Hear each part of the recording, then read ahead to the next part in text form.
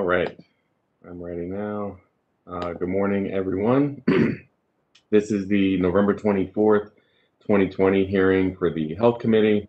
I am Councilmember Christopher Burnett, Chair of the committee. We are also joined this morning by Council President Scott, both sponsor of this resolution and President of the City Council, who will give us a few words in a second. We are joined by Councilmember Henry, member of the committee, Councilmember Clark, member of the committee, Councilmember Reisinger, member of I see we are also joined by Councilmember Cohen, Councilmember Slifer, member of the committee. Also in attendance are a number of agency representatives, many of which we will hear from today.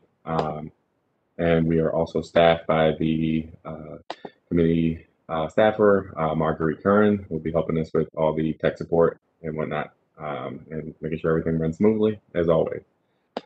Before we start, I'm asking all speakers and panelists to mute yourselves when you are not speaking. Identify yourself before you speak, so we have it on the record. Speak slowly and clearly, and after you're finished speaking, please mute yourself again so that we can ensure we can hear everyone after you with no interruptions. Also, just a piece of advice, sometimes people have connection issues. If needed, one of the remedies I find to be helpful is maybe turning off the video of everyone else on your screen. Can be helpful sometimes with connection issues. We are here today to discuss Council Resolution 20-0189R, Informational Hearing, Overdose Prevention Sites, for the purpose of inviting representatives from the Health Department, Police Department, Fire Department, Mayor's Office of Criminal Justice, Law Department, and a host of community advocates, agencies, and activists to provide information on overdose prevention sites and how they could be established in Baltimore City. And with that, I'm going to hand it over to President Scott for opening remarks.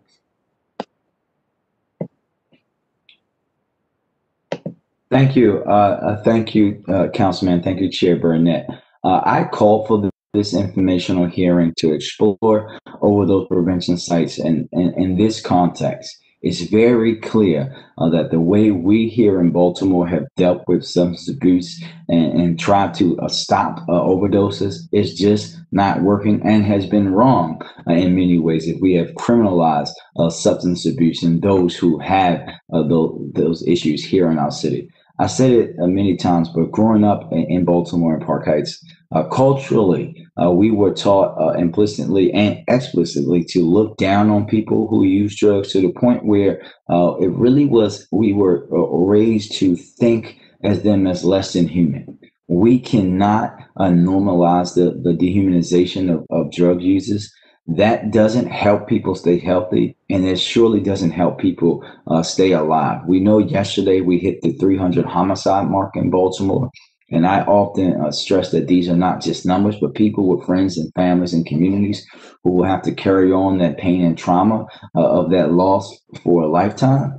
But when you think about overdose, and that we're losing at least 3 times that number to fatal overdoses per year, leaving behind that same pain, that same trauma, but although it's less visible. We have to be serious about our approach as a city and operate in a new and complete and holistic way. That's why I'm focused on approaching and transforming our approach from one that's often punitive and piecemeal to one that's rooted in the principles of harm reduction for the health and benefit of our entire community. Overdose prevention sites can be physical or mobile locations where people can use in a supervised way with safe materials and be referred to a range of services for where they are at on their journey. In this moment, I often like to have people think about that Baltimore. Way back when Councilman Burnett, you and I were young kids, was at the epicenter where Mayor Smoke, we had the first needle exchange program, and it was frowned upon. And people were thinking that, Mayor Smoke had literally lost his mind because about his views on how to deal with substance abuse and drugs in our city and in cities around the country.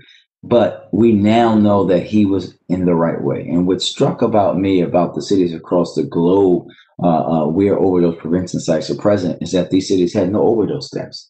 When we talk about evidence-based and community-based approaches to public health and safety, this is one that we have to look at. Uh, this is about making life-saving services accessible and community-driven. Now, I got to be clear that today's hearing is a informational hearing to learn more about the concept and what it is and how it works. We know that establishing overdose prevention sites in Baltimore will likely take state action first. I want to thank Senator Heddleman of Baltimore County for leading on this issue in Annapolis. I look forward to working with her in the upcoming session to continue to fight for a harm reduction approach to how we handle overdose deaths. But we are here today to learn and ask questions. For my part, as the mayor-elect and next leader of the city, I want to be clear about what is not optional for me. We will not continue to dehumanize people who use drugs in our community, in our actions or policy. And we will work to establish harm reductions approach across city government. We have to deal with this issue in a new way. The way that we have been doing it has been broken. It's been tearing communities and families apart. And we know that it's not keeping people alive, which is the basic and most important function of any government. Thank you. And I look forward to hearing the testimony and reports today. Thank you, Mr. President. And so just to, I want to do a quick overview of how the hearing is going to go. Today, we've been working with the representatives from the Bridges Coalition and folks that do a lot of work around harm reduction, and felt it was very important to start with individuals who've had lived experience in this work. And so we are going to start with a panelist of harm reduction experts, and then that will be followed by public agency reports and then public testimony. Just want to lay that out ahead of time. And also committee members, there's in your inbox, you should have received supporting research materials on this topic in your inbox either last night or this morning. And that's just for your own reading. There's also a file of written testimony as well that has been submitted to the committee staff for the record. Also, just for the folks who did send that in, that has been distributed out already. And we will also have two presentations that will require screen sharing, and I believe Ms. Curran has those presentations on hand. But just wanted to, in the beginning, make sure everybody is on the same page. And of course, the second I go to the panel, I click on the wrong button. Okay, here we go. All right, so our first panel, we are going to start with Ricky. Well, I guess, should we just, Rajani, do you want to just introduce the whole panel? And you guys, I don't know if you have to necessarily stick to this order. Yeah, thank you. Hi, everyone. I'm Rajani Goodlove-Aletti. I am the Director of Mobilization with Baltimore Harm Reduction Coalition and a coordinator with the Bridges Coalition for Overdose Prevention Sites. I believe my colleague Ricky Morris is here, as well as Ron Phillips. They'll be starting us off. And I would love to, I'm actually going to be screen sharing a presentation for the first panel. If Ms. Collins, if I can please get screen share ability, that would be fantastic. Also, Dr. Susan Sherman, who was on the first panel, will also need screen share ability. And Ricky is welcome to go ahead and get started oh, here we go, that was fast. Okay. Excuse me, only one person can share the screen at a time. So Gotcha. We'll start with you. Thank you so much. You're welcome.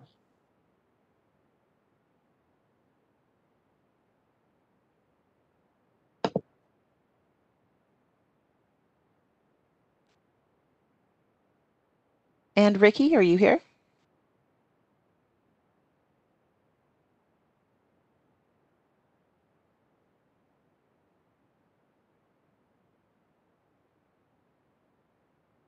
I know we've been having some tech stuff. So if Ricky's not here yet, I'm just going to go ahead and start playing a video that I think is a good way to get us started. I apologize. let me actually first get us started by saying that Bridges Coalition is presenting here in honor of our fearless harm reduction leader, William Miller Sr., who passed away about a month or so ago. And if it wasn't for him, we wouldn't be here. And he was actually very actively involved in planning getting this informational hearing going. If you didn't know Senior, you knew him. And he helped to start Be More Power. He was a founder of Be More Power, a founder of Bridges, worked for Communities United, and helped to start advisory board with Charm City Care Connection. Yeah, so we are here in honor of him.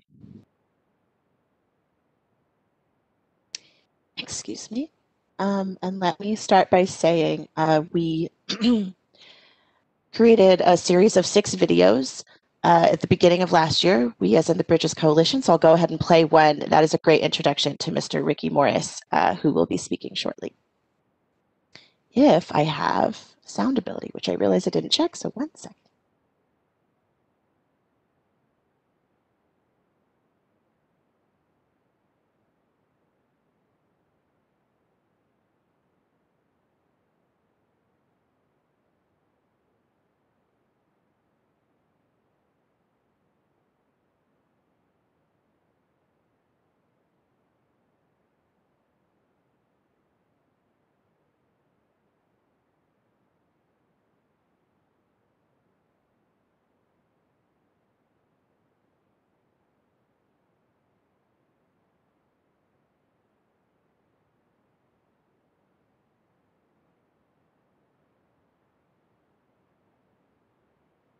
Sorry, just to check, are people able to hear it?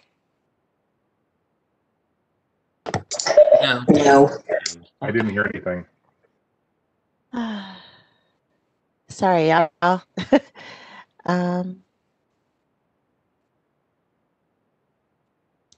Ricky Morris, who is so Miss Collins, I think that Ricky is on as BHRC. BHRC is the name. And I will work out my tech and he can get started talking if he is able to. So he should be on here. Hello? Hello? Okay. Sorry, guys. My name is Ricky Morris. I'm a community outreach organizer for Baltimore Harm Reduction Coalition, also one of the Bridges leaders, along with Be More Power. I have been working in harm reduction for about 4 years, 4 to 5. I have lived experience, and harm reduction is just basically us teaching people how to be safe and cautious in their everyday life. We concentrate on people who use drugs because they're the ones who are really at risk. But harm reduction can be simple as child-proofing your house, fastening a seatbelt. But in these cases, what we try to teach people about is always carrying the locks on. We train them on how to use it appropriately and give them different techniques, such as not being alone. Because if they're using and they isolate themselves, if they were to get a hold of something that could be detrimental, no one's there to, you can't give yourself Narcan if you out. And also not sharing needles to cut down on chances of getting hepatitis C or HIV. Yeah, there's different levels to harm reduction.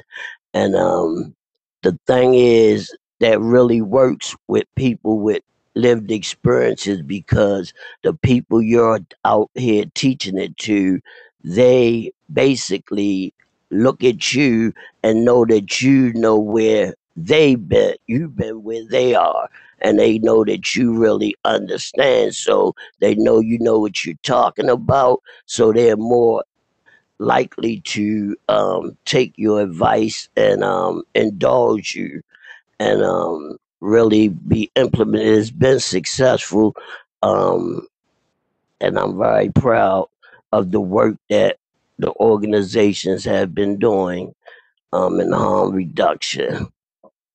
We are here to try to advocate for people to understand that harm reduction is needed in the community. My experiences is like one day I had got the training over at IBR Reach. I'm also a member of IBR Reach, a methadone clinic that helped me stabilize my life, and that's where I started giving back. I lost a brother to overdose years ago, and it haunted me for years. And it wasn't until I took a simple training on naloxone and I left out the building. And as I turned the corner, there was a lady, a lady, Caucasian lady in the alley in overdose mode. And I say, wow, I just took this training. So I applied it to her and it wound up saving her life. Whereas though they honored me for that, she turned her life around. She's doing so good. She said I was her guardian angel. And at that moment, it clicked that this is a way to honor my brother memory and make sure that others don't lose their life unnecessarily. So I was on a mission to do better, to give back to the community, and yeah, until one day the pastor, I was on Pennsylvania Avenue, which is one of the highest drug activities in Baltimore, and Pastor Simmons, who has a church on the avenue, said that somebody dropped dead on the doorsteps of his church, and he had been here for over 30 years and that never happened. And he said, Ricky, I see you out here distributing Narcan. I need you to come and teach my congregation how to better be equipped to deal with situations like this. So when I went and gave a training to the congregation, they were so interested where they weren't even thinking that they would ever indulge in something like that. And the more that they learned from me, the pastor came and said, "Can you come down here every week and welcome the people on the streets of the avenue that's using to come in and get the training to know that they are welcome in the church and they are not looked down upon. And you can train them, and that's what we do every week at Simmons Memorial. We train them and give people knowledge, and they get Narcan. Sometimes they have a place outside where they put the Narcan up in case. Now, even the drug dealers have Narcan where they say if someone's ODing, we need it because we don't want people dying on our watch on our stuff. And that was amazing that they were willing to be concerned about people. And yeah, so that's what I think harm reduction is all about. It's about empowering people, lifting them up, letting them know that life they are worth living their life, and everybody deserves, even if they don't get it on the first 5 tries, if they're still alive, then that sixth try, something might click. And when people overdose, it not only affects them, it affects their family members. Think about all the people, it's people on this panel probably, people at city council that have family members that might have been lost from this epidemic.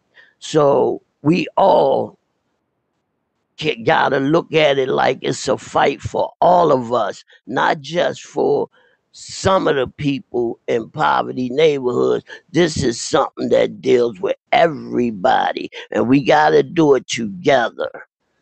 So that's all I wanted to say. And I'm going to pass it on to Regine,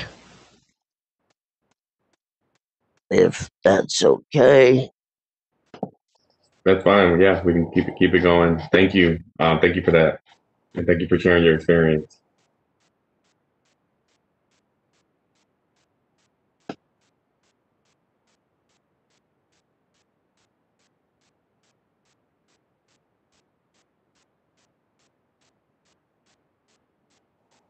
Yeah, for some reason the sound still isn't coming through.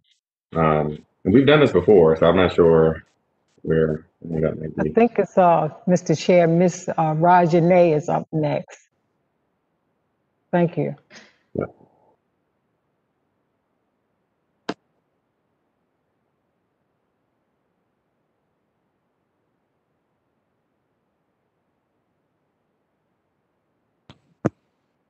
Hi there. Sorry about that. Not sure why it's not working, but I will just say these are fantastic videos that you can access at baltimoreharmreduction.org/bridges coalition. It is a total of 13 minutes. Very powerful videos starring our Bridges Coalition members and community members that are talking about what overdose prevention sites will offer Maryland. And I think the highlight of that is that they provide very succinct explanation of what overdose prevention sites are, which we will get into here today also. It's also voices from community members who we've met in doing education and co-learning with community about what OPS can be in Baltimore. And also, it's a highlight to show that this movement for overdose prevention sites has been going on in Baltimore for years now.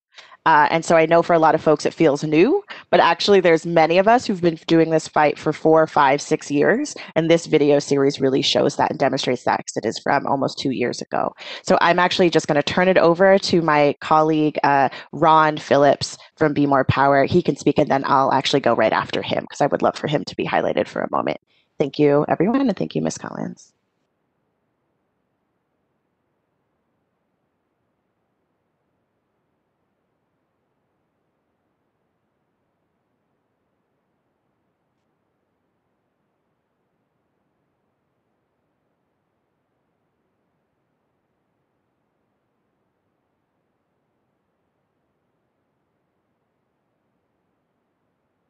So Ron should be on the BHRC as well. Is he there? Yes, he's in as a panelist. Perfect. And he's in the room with Ricky, actually. Safely distanced, wearing masks, I promise everyone. Ron, are you able to provide your testimony? Sure. I'm Ron Phillips, Power. From July 1st, 2019 to July 30th, 2020, the wonderful work at People Power has proved to give out over 14,000 kits, that's harm reduction kits, and over 1,602 overdose reversal, which serves as a microcosm of the impact that OPS can have on individuals and community. Getting individuals to traditional forms of recovery and medical services is just the other latent functions that overdose prevention sites will serve if instituted. And that concludes my testimony.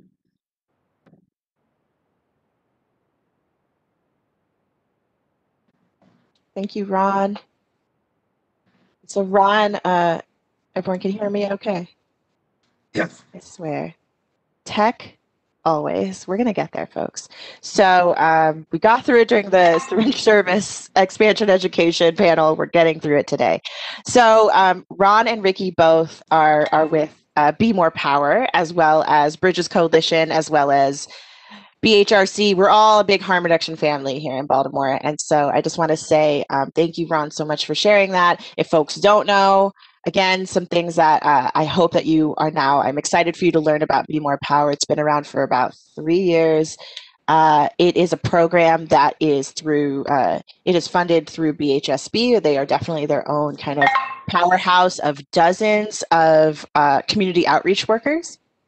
Their mission is to help people safeguard themselves and their communities from mental, physical, and societal harms. They're here to save lives, reduce harm, and address those risky behaviors that drive up the hepatitis C and HIV/AIDS numbers among us.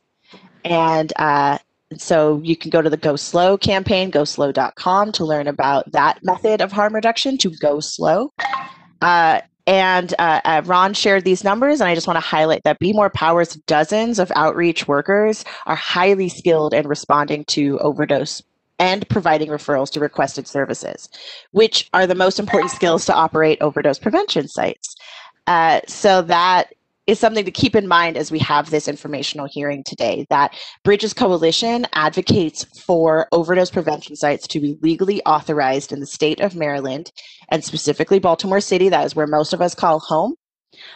We were founded in March 2017. We're an advocacy coalition working to end overdose and criminalization. We see overdose prevention sites as a tool to intervene on criminalization as well.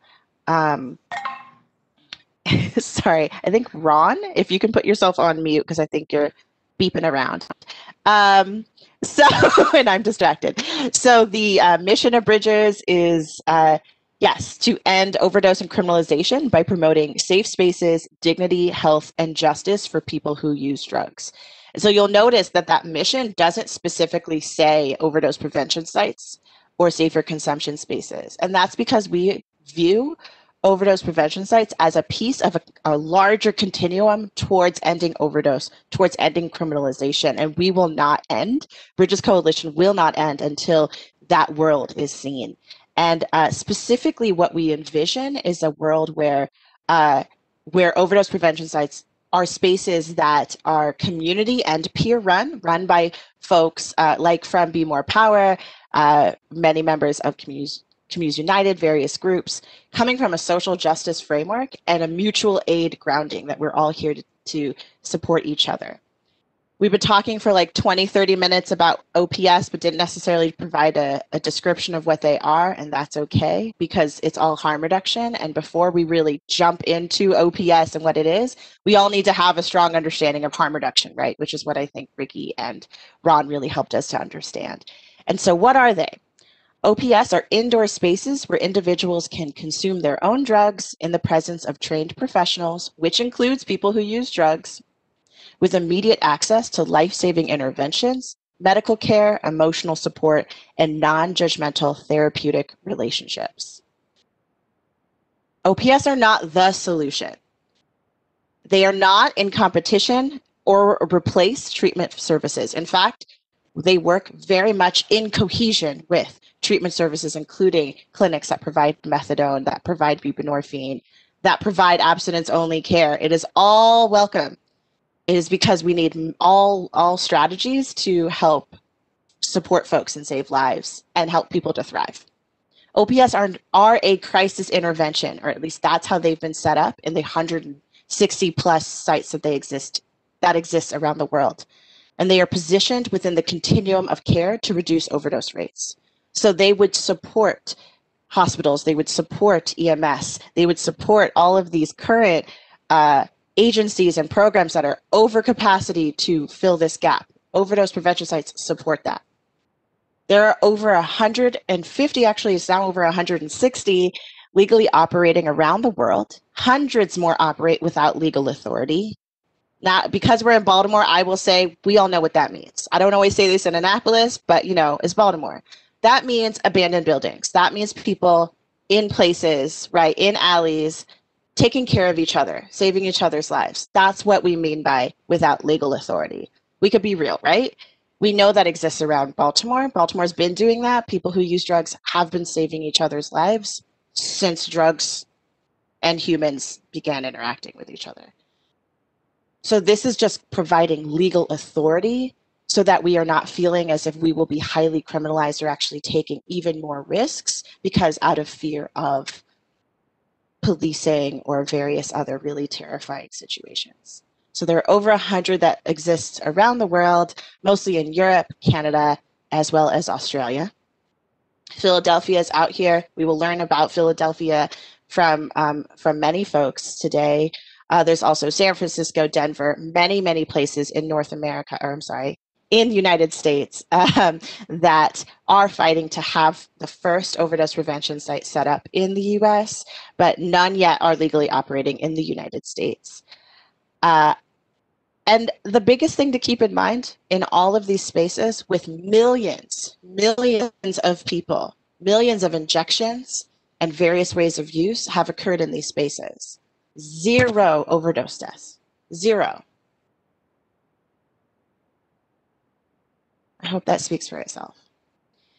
There are 28 and growing organizational members of the Bridges Coalition. The list is here, right? Y'all are seeing this? Are you seeing anything? Cool. I'm just talking and assuming that I'm sharing content. That's okay. I would have told, yeah, but I didn't know you had a PowerPoint. I had a whole presentation I was showing. It's cool. I think I lost access to share content, unfortunately. Here we go. That's cool. So I can go back and show you all these wonderful things. We've already talked about Bridges' mission and vision. These are images of existing overdose prevention sites that I was actually looking at that y'all weren't seeing, but that's okay. You can also Google. But these are some images. Canada, Norway, Australia. Again, this is our definition of OPS. I will repeat it again. OPS are indoor spaces where individuals can consume their own drugs in the presence of trained professionals, including people who use drugs, with immediate access to life-saving interventions, medical care, emotional support, and non-judgmental therapeutic relationships. I wanted to repeat that and make sure that it's up here visually for folks because that is such a crux of what we're talking about today.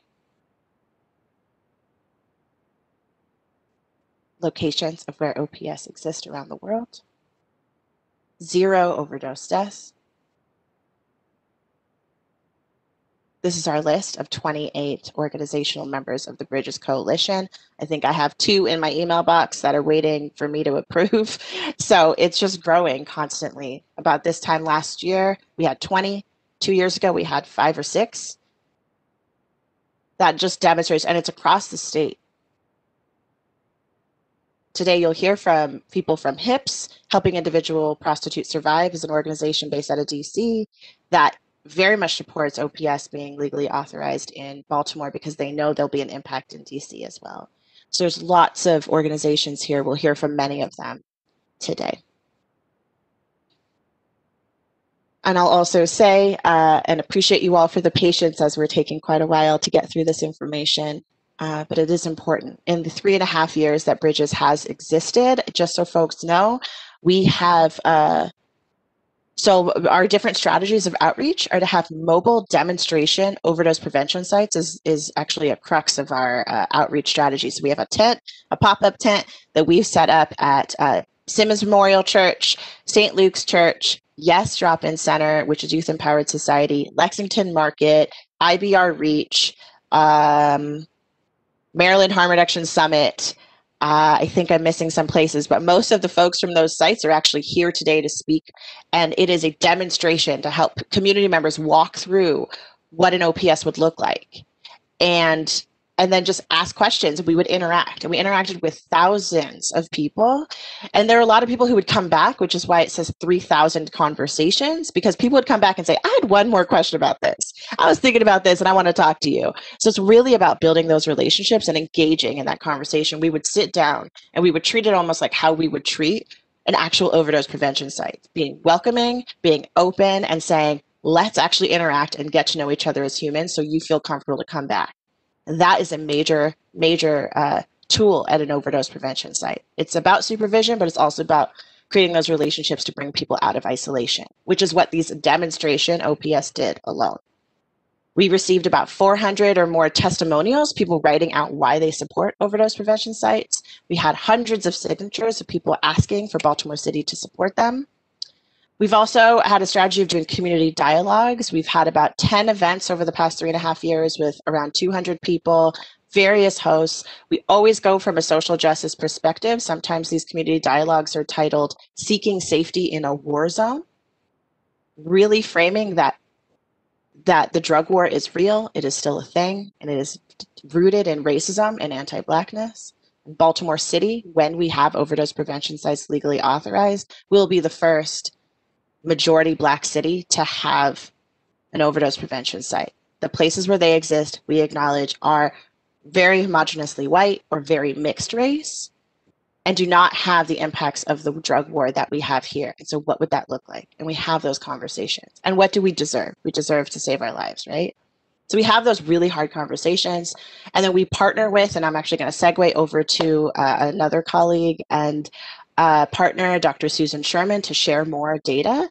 But we've done a lot of focus groups and surveys as a coalition and in partnership with Johns Hopkins School of Public Health. Some focus groups. We actually spoke with around 50 treatment provider representatives, and we heard that there's an interest in overdose prevention sites, but everyone really feels need more grounding in harm reduction, right? And the good news is that there's actually decades of data to prove that harm reduction works to save lives and help people feel a sense of dignity and autonomy. We just need to make sure people really absorb that information. One of the surveys was with candidates. So some of you actually took this survey, and we were curious about candidates in Baltimore City and how they thought about OPS. And a vast majority actually support the idea of overdose prevention sites in Baltimore. We are happy to share the results of that survey with anybody interested. And the last thing I'll say is that in case this is new, 2021 will be the 6th year that overdose bill to authorize overdose prevention sites will be brought to the General Assembly. 6 years. And this is a little image that shows the growth of that. It started as a House bill with Delegate Dan Morheim as a kind of a lone wolf. And over time, bridges grew, and then it became then there was a state bill, and we increased numbers of co-sponsors. And in this next year, 2021, due to COVID-19 protocols, we will not be able to get co-sponsors for bills. That is one of the ways to prevent kind of cross-contamination. There will only be one champion from the state, one champion from the House. But I want everyone to remember that we had 41 co-sponsors in the House this year, 2020, and 7 to 9 in the Senate Finance Committee, which if folks know the Senate Finance Committee, that's pretty good numbers because it's a pretty tough group. Amazing, amazing numbers. And so we will, we know that there's increased numbers of supportive policymakers at the state and in the city. And it's really exciting work. So 6 years and going, and that's about it. I'm going to go ahead and turn it over to Dr. Susan Sherman to share some amazing information, and I will stop sharing. And yes, and Ms. Collins, if you can please give Dr. Sherman screen share access, that would be wonderful. Thank you. If you, in 30 seconds, I want to say thank yous before, I don't want to miss anyone. Thanks so much, Reggie, for that. And I really appreciate, I am from Johns Hopkins, the Spark Center. Can you see my screen now? Good. Okay. I'm from Hopkins School of Public Health, as Reggie said, and I've been doing harm reduction research and drug policy research and activism for the past 20 years in Baltimore. And I also am involved with the Spark Center, which is in Southwest Baltimore. And even during COVID, we reach close to 200 women each week, providing harm reduction services, food, clothing, and kindness. I really appreciate, thank you, Council Member Burnett, for hosting this, and City Council President, almost Mayor Scott, Senator Hedelman, and other council members and Bridges. It's really unbelievable after so long to see so many people in government just embrace harm reduction as something that's like, yeah, why aren't we doing this? Something that makes sense, something that's an evidence-based response in so many ways to really bad racist drug policies, as Reggie said. One word I really want to mention about OPS before I go and talk about study findings hot off the press is that it really centers people's lived experiences, and it treats people with dignity and respect. And that's just not to be underestimated. Even people working at places like overdose prevention sites, how empowering to be able to provide a full range of services that we know save lives. And it's empowering to people to be able to go to a place that's safe, not inject drugs or feel shame going into an abandoned going into a place where they're seen when they aren't seen many, many times in their life. So now if we could share the screen and tell me, I can't see, so just tell me when you can see this, please.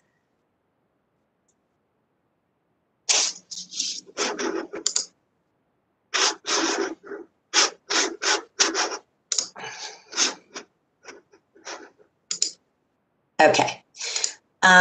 So I'm going to talk to you, as I said, hot off the press, a study called the Connect study that was funded by the Bloomberg American Health Initiative. I tried other funding and couldn't get it funded, which is a study that, so many times business owners are really, when we don't engage them in the process of putting physical buildings with methadone clinics, drug treatment programs, the less involved they are before it happens, the more they are involved when it's about to happen or when it happens. So we thought it was really interesting to get an understanding of business owners' experience with people who use drugs and drug use around their businesses in areas that are impacted by drug use, as we determined through mapping 2017 arrest data and 911 mentions of drug use. So we created maps of neighborhoods that had concentration of drug use activity. And then we went and did a lot of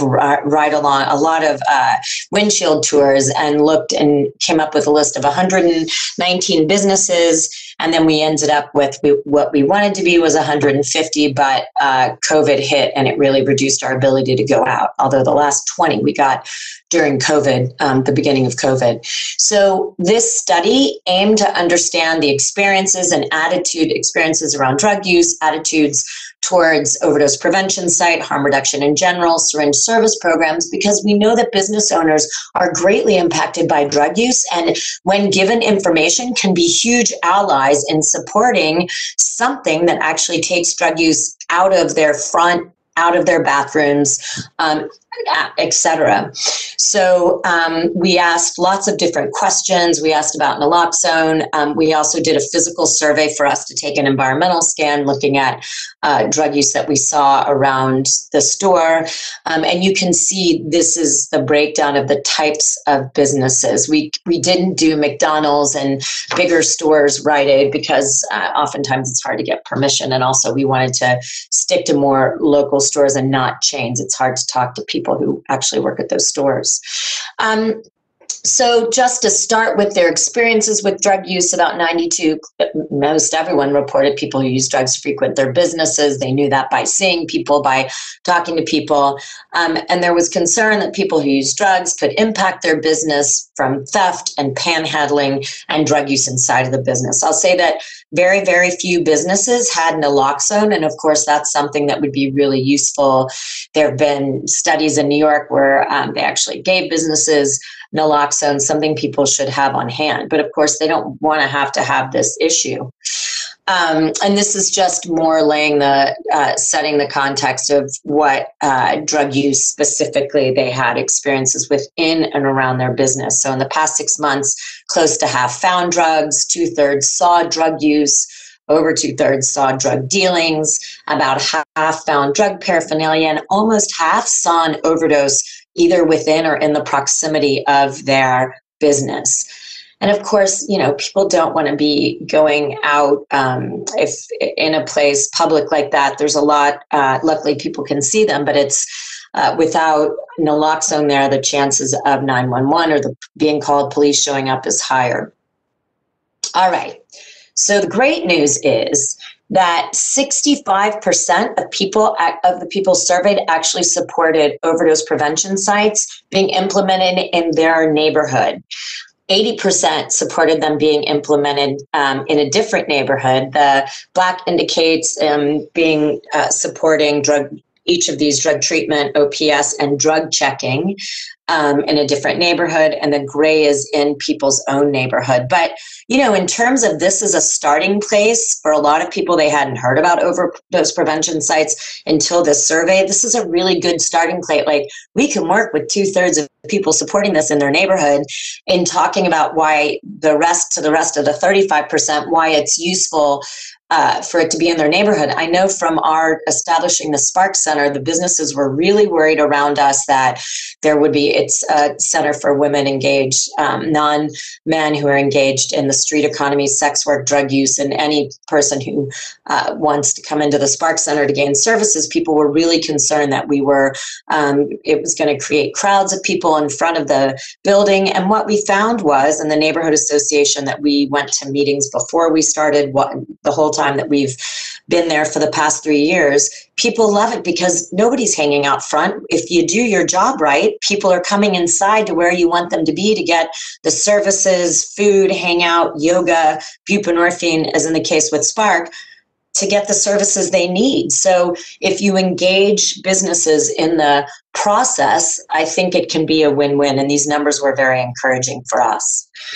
In terms of acting of those people that supported overdose prevention sites, we wanted to know why they supported it, what impact they saw. Almost everyone thought that they would reduce drug deaths.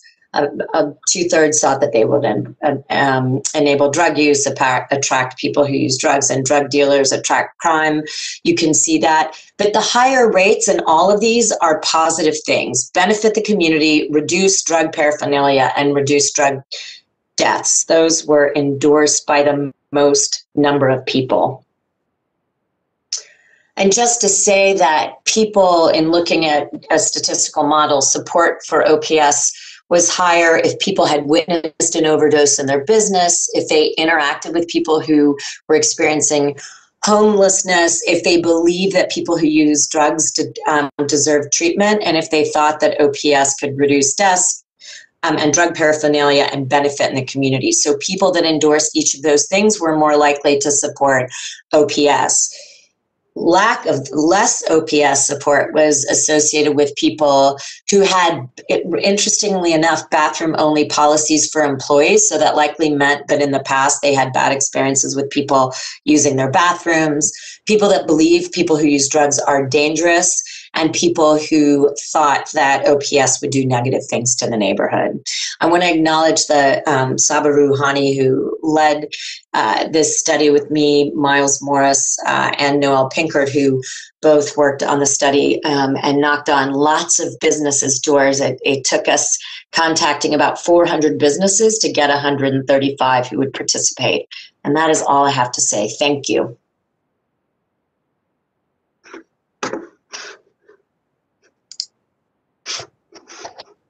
You. Great. And thank you, Dr. Sherman. And I think Vicki Walters is the last person on our panel, number 1. Hi. Good morning. Good morning, everyone. Sorry, making sure my my sound is working. So thank you to members of the Health Committee, Committee Chair Burnett, and to Mayor-elect Council President Scott for allowing me to come and talk to you a little bit today about the importance that your consideration to allow overdose and disease prevention site programs to operate in Baltimore City is to the treatment community in Baltimore City at large. My name is Vicki Walters. I operate a substance use disorders treatment program in Baltimore City, IBR REACH. We are a member of the coalition. And I'm also the current president of the Maryland Association for the Treatment of Opioid Dependence, MATOD for short, which has over 75 members statewide, and we have 30 Baltimore City Opioid Treatment Program members. I'm also the immediate past president of the Baltimore City Directorate. I think Reggie mentioned them earlier. And that's a citywide member agency of 20 treatment programs in Baltimore City, which includes providers from all levels of care, from prevention to inpatient and residential programs. So both MATOD and the Directorate are supporters of overdose prevention sites, as many of our city residents are struggling with the increased needs and risks of overdose, and especially right now with the pandemic, because we know that our patient population is most vulnerable to both overdose and to COVID infections. As Mayor Scott says, I think it's really time that we did something different. The same old just isn't working anymore.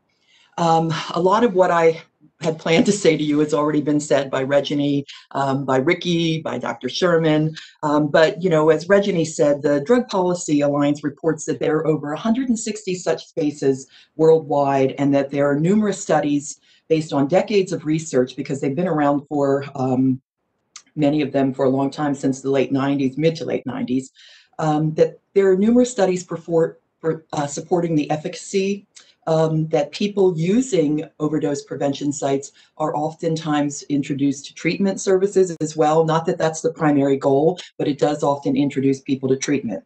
There's also data from Canada to support that besides saving lives, overdose prevention sites reduce the spread of hepatitis and HIV risk behaviors, like needle sharing, as Dr. Sherman said. They also prevent patients from congregating in public areas to use drugs, or I say patients, I'm sorry, people with addiction to congregate in public areas, and discarded needles on our streets and our playgrounds, etc. So, as Reggie said, it's been a long time coming. We, the Directorate and MATOD, we have been supporters for the last 6 years, along with the Harm Reduction Coalition. We've gone to Annapolis every year to advocate for overdose prevention sites. I'd really love to see Baltimore City take the lead on this. And I guess I'm going to finish by saying, as a dear friend of mine over 25 years just said to me a few months ago that she was never a supporter of this idea, but she'd give anything to have her 27-year-old daughter back, who was recently found actually brain dead of an overdose in a Baltimore City West Baltimore City hotel. And so I think that it's really important that we decide that we're going to really kind of step out there and do something different now, and that there's so much research and there's so much information out there that show that this really can help save lives, that it can help prevent the spread of infectious disease. So it's a real public health policy, I think, importance. So thank you for allowing me to talk a little bit about this today. And I do want you to know that there are many treatment providers who support this throughout Baltimore City and throughout the state as well. And we'd be willing to work with the City Council, with the organizations that are going to be here today to talk about this, to help figure out how to best do this in Baltimore City. So thank you. Thank you very much. Rajani, is this that was the last speaker for this panel, correct? Yes, it was. Okay. Yes. All right. So, thank you all. It was incredibly informative, and I know I learned a lot about this issue. And for those who were unable to well, I guess we were not able to hear the sound for the videos, but the link to view them is in the chat box for everyone that's watching virtually. For those that have dialed in, you can use a search engine to find Baltimore Harm Reduction Coalition, and on their webpage has a lot more information that we shared today, or supportive information that we shared today, as well as testimonial videos. So thank you all for that. I do want to offer the committee members the opportunity to ask questions here for this panel before we move to city agencies. I have one. Councilmember Clark, I think. Your video is off. Couldn't see. Oh. It's me. Okay, there we go. I can see you now. All right. Councilmember Clark? Yes, I wasn't visible, but I was listening. But I have a basic question, and it's probably already been answered in the context of going to the state. But I read the reports that came in, and I listened today. It sounds like the days when we were talking about needle exchanges and, you know, working our way through being able to achieve exchanges in Baltimore, and now we take them for granted. But I promise you, it was a struggle, and led by some wonderful people, not me, but as a supporter. This sounds like the same kind of good thing to happen, especially that mother who lost her daughter, and people we are losing because we don't have we don't have places like this. Question: where does the law have to change, or does it, for the city of Baltimore to establish such places? And does it matter whether the city establishes them or if they just happen? So those are my questions. Hey, thank you so much, Councilperson Clark. I really appreciate that question, and your support of harm reduction for many years, decades. So I can just speak quickly to that, and I'm actually really excited that Michael Collins from the State's Attorney's Office will be speaking as a city from the city agencies panel to hopefully speak more lawyerly about this, or at least representing the more legal that I do not have. I do not have that lawyerly, the general lawyerliness. But I will say that the exciting, really amazing thing that has happened in the past year or two is the case of Safe House, the federal government court case around Safe House, which is it's in Philadelphia, and it is a nonprofit organization that has been working to get authorization to be an overdose prevention site. And so they actually got support from many, many city agencies and the mayor and police chief and city council, and they got a lot of city support. And the state of Pennsylvania chose to kind of take a Switzerland approach, right? Like, we will make no comment, we will not do anything. And with that, they didn't provide protection to their city jurisdiction, right? The state of Pennsylvania.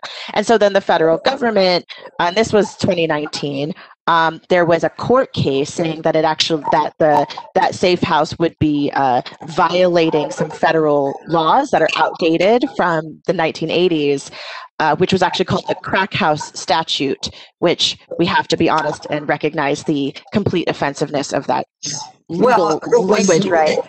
It was during the current administration, of course. Right. And then there's this current administration. But the exciting thing is that the Safe House actually won the court case, and the judge ruled in their favor. But there's been this regular battle from federal versus city for some time. And so the real lesson I think that's important for us to take is that we have state support here.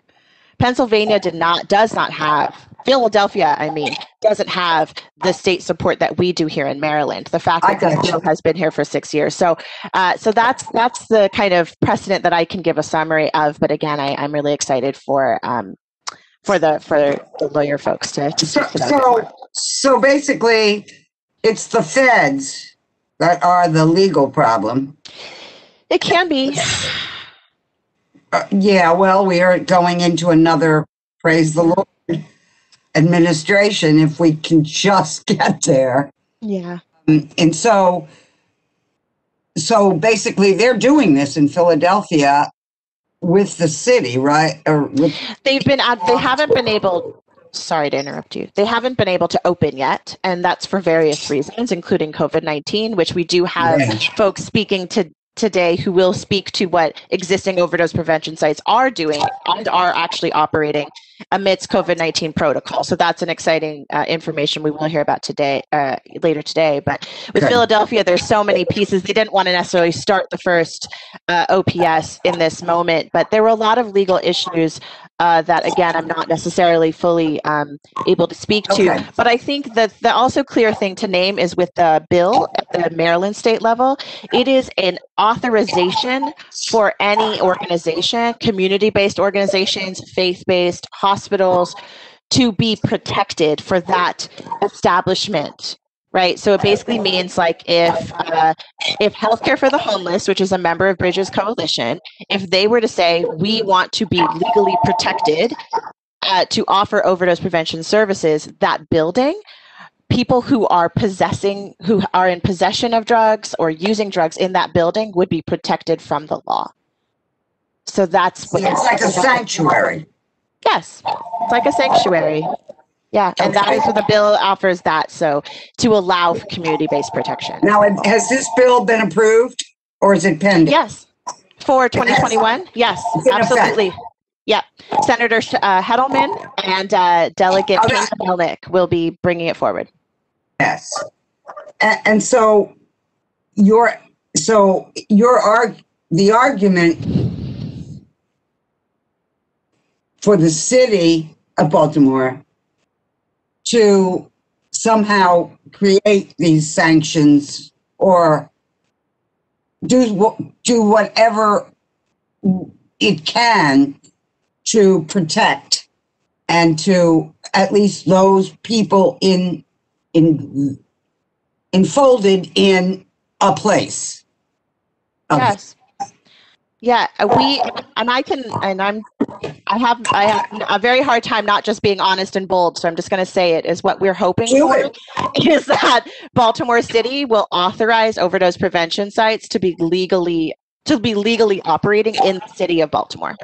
So much like the syringe service rules, right, the laws of the early 90s, where Baltimore City allowed for syringe services in Baltimore City, right, and then that later, granted, decades later, hopefully it'll be a little faster, with OPS, if Baltimore City authorizes overdose prevention sites in the city, allowing community-based organizations to operate them. And then hopefully that will, once we continue to prove the amount of lives that we are saving and supporting, then hopefully the state of Maryland will follow suit. But we do believe that is something Baltimore City can do, is to authorize overdose prevention sites in the city. You've answered my question. Thank you very much. I just know, what do you want? I mean, this is an educational, informational session. So I know. But yes, that is what we want. Absolutely. You're all too passionate to not want. Yeah. And I just wanted to know what it is. Now, I'm going out of office, but everybody that's been the real leaders on this effort, they're coming back. Yeah. They'll be here. And I'll call them up if they're not doing the right thing. Okay, thank you. I'll let them know that if they're not hearing it now. All right, thanks. Thank you so much. All right, thank you, Councilmember Clark. Any questions from the committee or other council members on the line? I know the one question I had was if you or any member of the panel could elaborate a little further on, I guess, two areas. One, a little bit more on like what these can look like, I guess, what type to models. I know it was covered a little bit in your presentation, but just like a quick recap of how that would like contextualize into Baltimore. And two, obviously you may or may not know this, but precautions that these sites are taking in other places for COVID-19.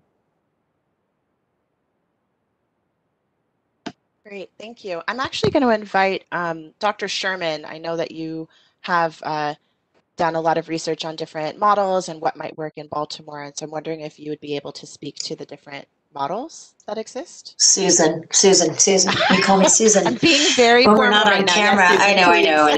Yeah. Sure. Thank you. So thanks for asking that. And I mean, I just have to tell you that it's just such music to our collective ears, to my ears, like the support, no opposition, anyone saying, and just the general good vibe. So they can look different ways. Interestingly enough, the Vancouver Insight, which has been in Vancouver, there are lots of places now in Vancouver, safe injection facilities, overdose prevention sites.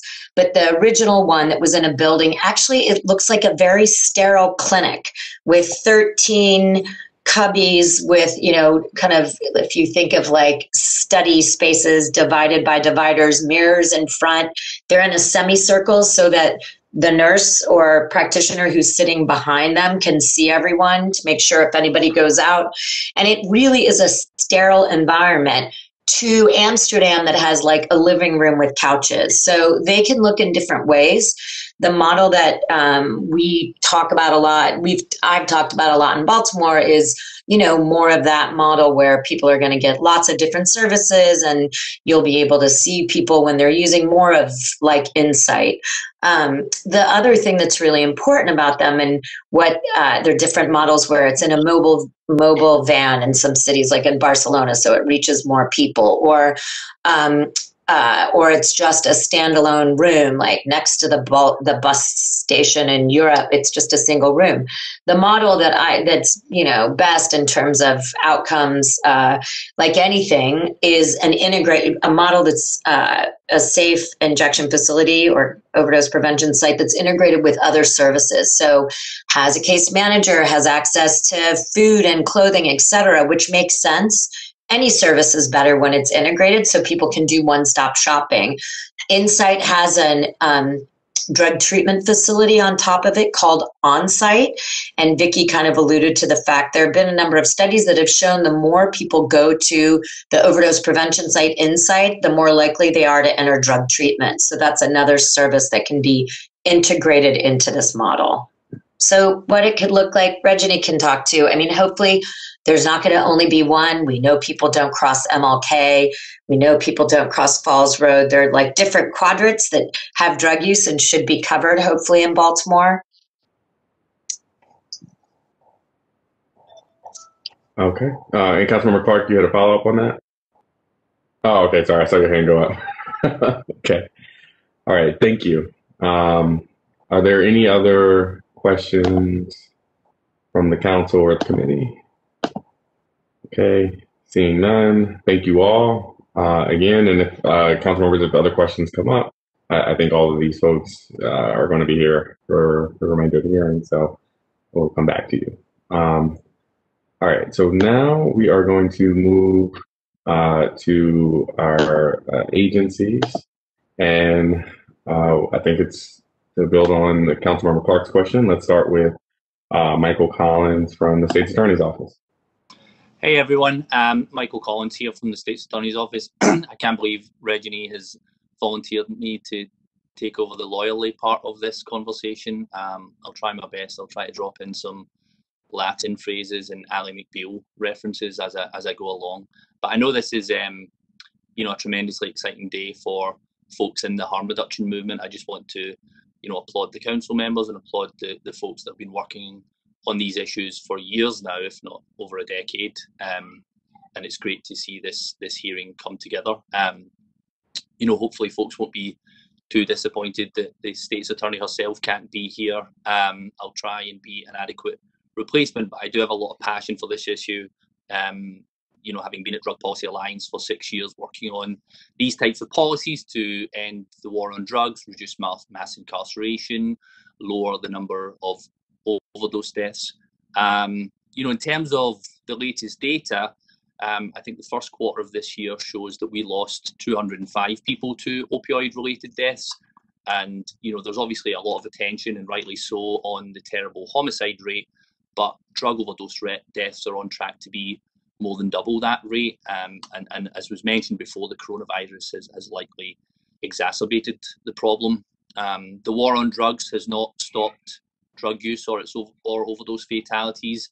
Instead, heavy-handed drug enforcement and tough on-crime mentalities around drug use have led us to mass incarceration, increased racial disparities in the justice system, and caused further health and social harms to people who use drugs. Because of this, we must stop stigmatizing drug use and instead treat it as a public health issue. That's why I'm here today, to provide support from our office for an evidence-based program that works and saves lives.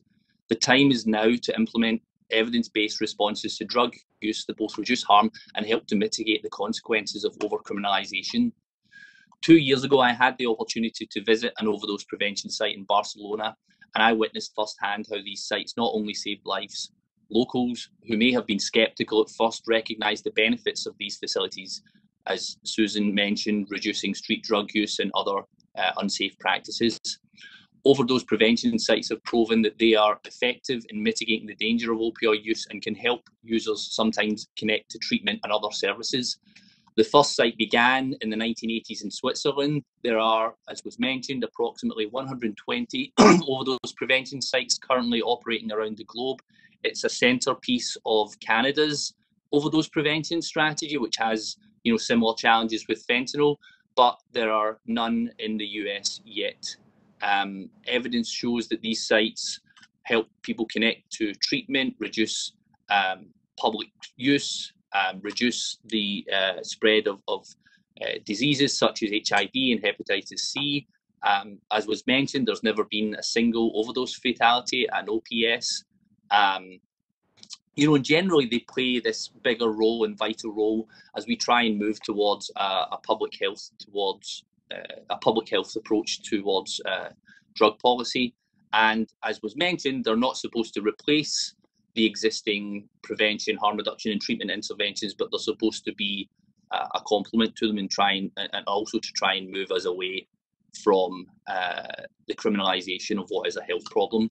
As a city and as a country, I'm glad to see us moving away from the war on drugs model. In March, our office stopped prosecuting drug possession and drug paraphernalia, among other minor offences.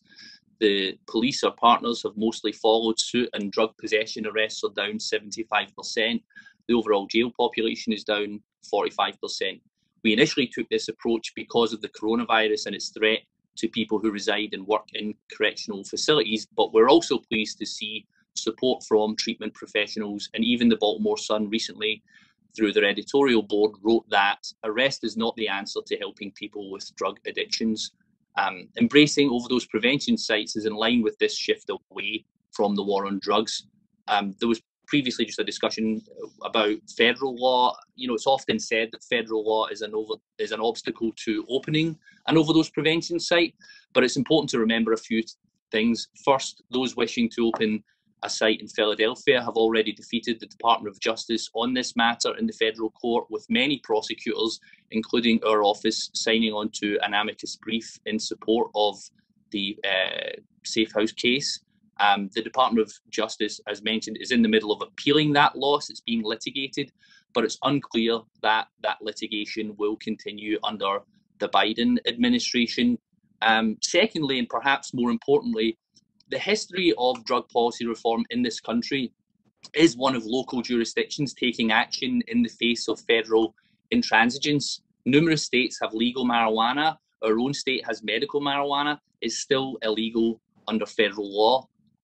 In the early 90s, Mayor Kurt Schmoke, who previously occupied the seat as the city's state's attorney, he assailed the federal government's war on drugs and set up one of the country's first needle exchanges. I believe that our city can be at the forefront of these best practices once again. We have new leadership coming to the City Council. We have the support of public health officials and the example of countless countries who have these sites. And most importantly, we have a chance to save lives. I urge council members to grasp this chance with both hands and support overdose prevention sites in our city. Our office stands ready and willing to work with you on this important issue. Thank you for your time.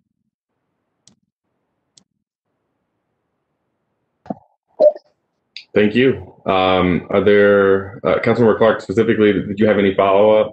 Obviously open to questions from anyone in the committee or a council, but. You know my question that I'm going to ask, which is a little bit more information about our ability to authorize as a city, if you have any opinions about that. But the reason I waved my hand is that every time I hear needle exchange, I hear the mayor, who was very, very important in that issue. But I have to say the name Salima Marriott, because she waged the war before it became politically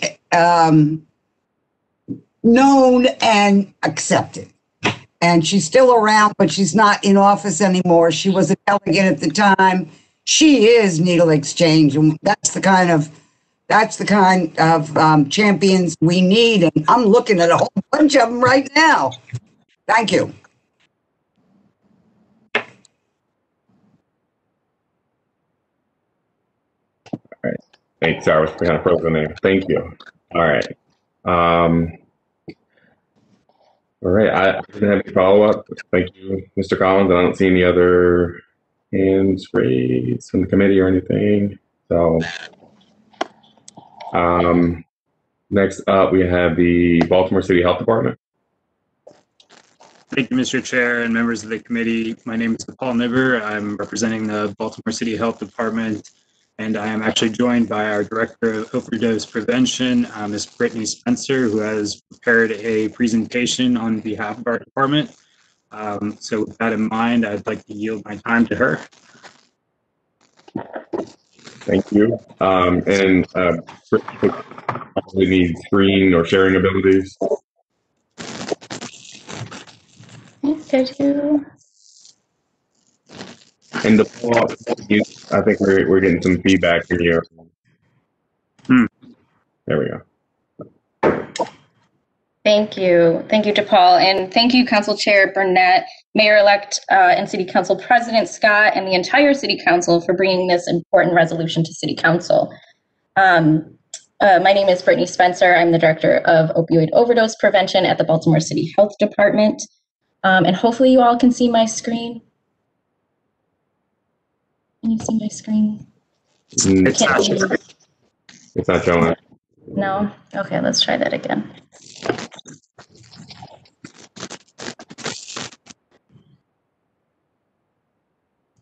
Now you can see it? Okay, great. Now if I can make it bigger.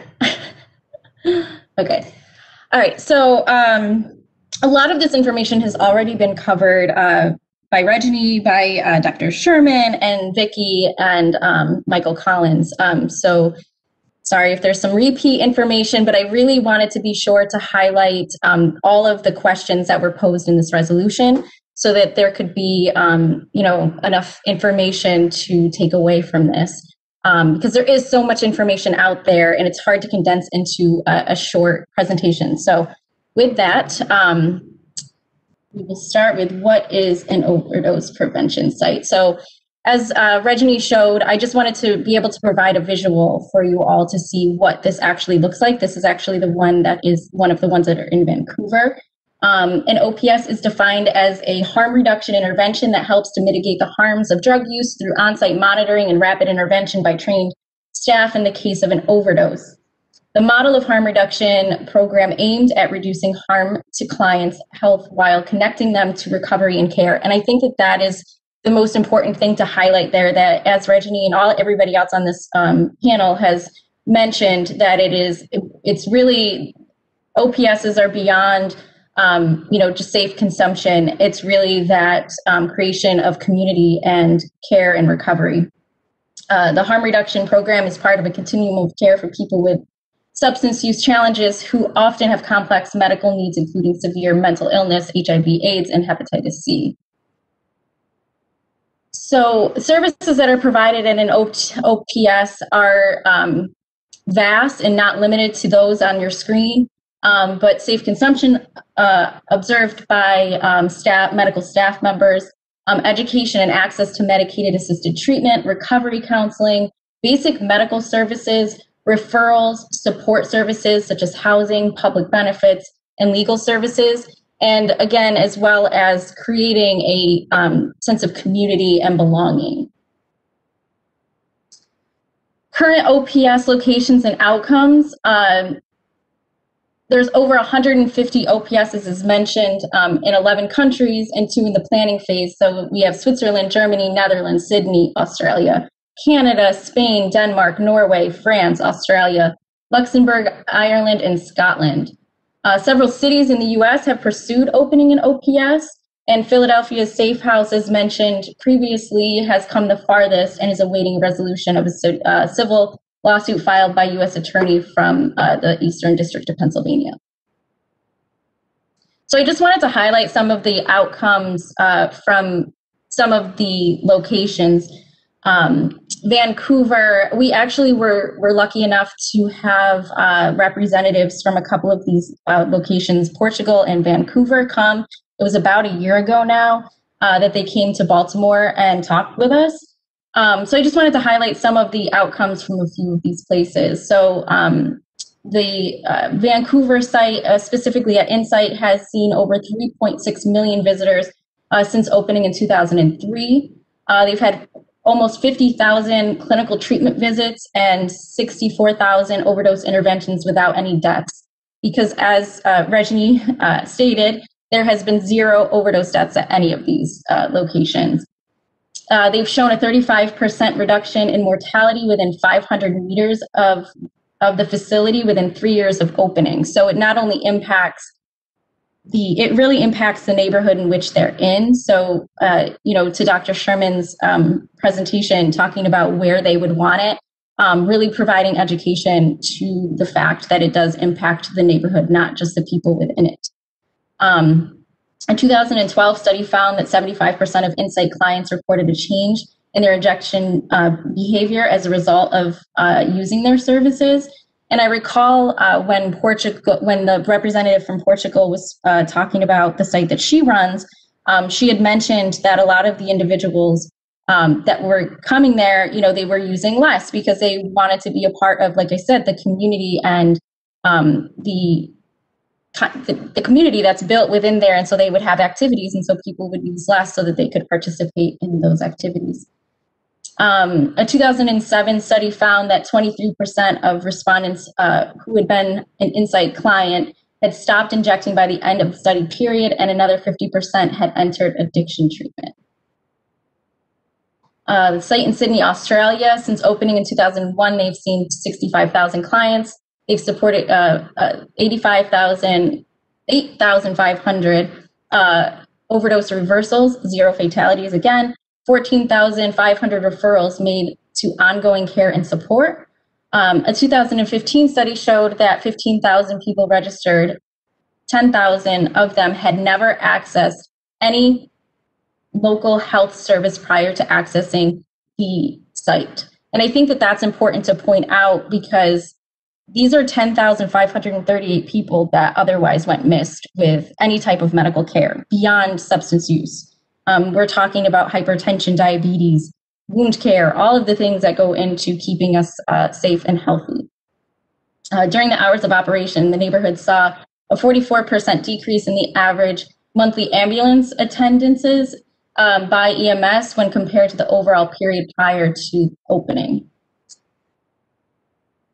So Spain, overdose deaths were reduced by nearly 50%, 1,833 in 1991 to 773 by 2008.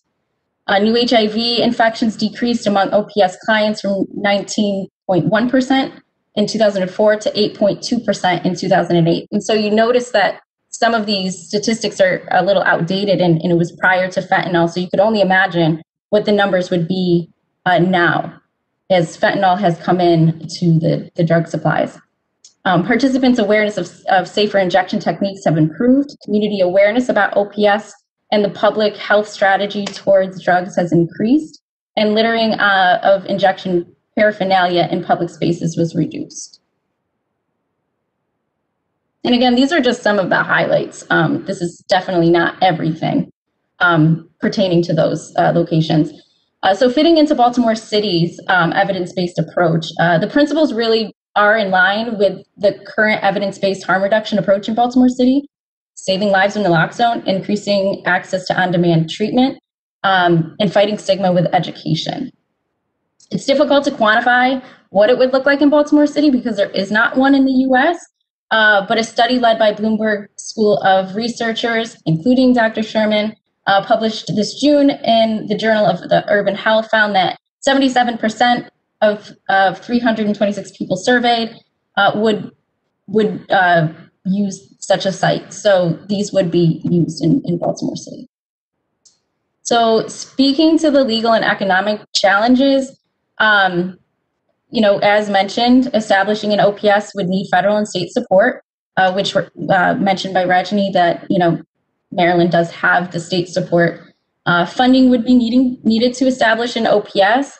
However, I did want to point out that a 2017 Baltimore-focused study by Dr. Sherman estimated that 1.8 million annual investment in an OPS would save the healthcare system $7.8 million each year through reductions in infections such as HIV, hepatitis C, ambulance calls, emergency visits, and hospitalizations. And one other thing that I recalled when we had this visit from Vancouver representative, he was discussing the difficulties that they had, you know, really trying to build that relationship with police. And now, after a few years, they're actually one of their biggest supporters. And a Vancouver inspector now spends his off time training law enforcement around the world, including New York City, on the transformation of his police department and his opinion of OPS. And so I just wanted to touch a little bit on Philadelphia's fight for an OPS and kind of where they stand. I think we've, you know, everybody has kind of pointed out where they are right now. Their plans to open in March of 2020 came to a stop when community and community-led leaders, you know, there was just a little bit of lack of maybe talking to the community. And so that led to the government filing an emergency motion. And any urgency to address the motion quickly dissipated with COVID-19, civil unrest after the killing of George Floyd. It really was overshadowed. So that right now, Safe House is still legaling the legal battle based on the belief, they are battling it based on the belief that the 21 U.S. Code Section 856 was never intended to apply and does not apply to a nonprofit providing a good faith public health approach to overdose prevention services, including supervised consumption room. So as of right now, in June 2020, the same federal judge ruled that it was in the public's best interest that the site be barred from opening, while federal prosecutors appeal its legality, putting its 2019 ruling on hold. That is the end of my presentation. Mr. Chair, I'd just like to add, I know that there's been a lot of talk about the role that Mayor Schmoke and some of his colleagues in the council had on essentially advocating for harm reduction within the city. And I just wanted to note that we had advocates within the health department as early as the late 80s with Dr. Maxie Collier, who were out there in the field treating folks with substance use disorder and had essentially been advocating for a lot of these programs that we see here today that have been phenomenal successes, like syringe exchange. And I always want to take a moment to highlight Dr. Collier's contributions as our first Black health commissioner here in Baltimore City, and the amazing work that he set up for us. Thank you. Thank you. Are there any questions from the committee or the health department? I saw a thumbs up from Councilmember Clark and a hand raise. Yes. So what are the plans that the health department has about these centers? Or what's I know nobody ever has enough money, yada yada. But setting that aside, what would give the health department pause before it begins to explore a pilot? So, Councilwoman, there's a number of different issues that could potentially be at play. A lot of it has to do with some of the hurdles that have been put forth by this current administration. You mean Trump? Yes, exactly. And so there's always been the potential of losing federal funding, pursuing these, not exactly sanctioned facilities. And so, there's been instances wherein we've attempted to pursue certain public health measures, and because they went against the grain of the current federal policy, there was the potential of losing funding. And so we've kind of had to toe a number of different lines. So with the new administration, we'd really want clarity on how things are looking in terms of legality and what their stance is going to be, because even during the President Obama administration, there was sort of murky gray zone with respect to these types of facilities. And so we'd want clarity before we pursued any additional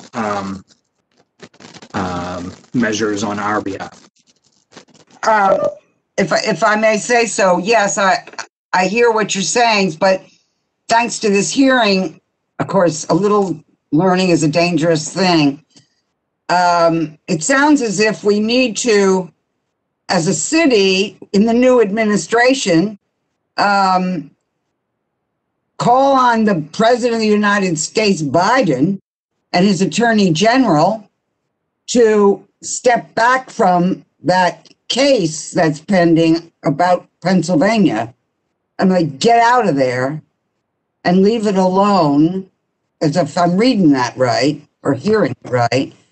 Get that off the table, and then ask for some kind of guarantees of allowing protection to, at least allowing protection to people who would be within within a center as a client, as a helper, a volunteer, or a professional. I think if we could do those two things, we might be able to have a conversation, don't you think? Or maybe, you got to check in, but I would say that get out of this suitcase, as Nemi DePietro would call it, get out of this suitcase we're in and also get the right of protection, maybe through the state or wherever that comes. Who's in charge of protection? But I know what you mean, what the advocates mean. And thank you. And thanks for mentioning Dr. Collier.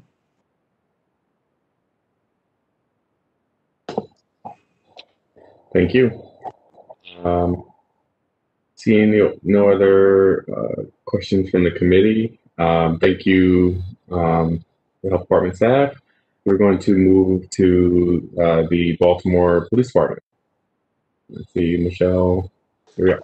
Hi, good morning, Mayor-elect Scott, Chairman Burnett, members of the committee.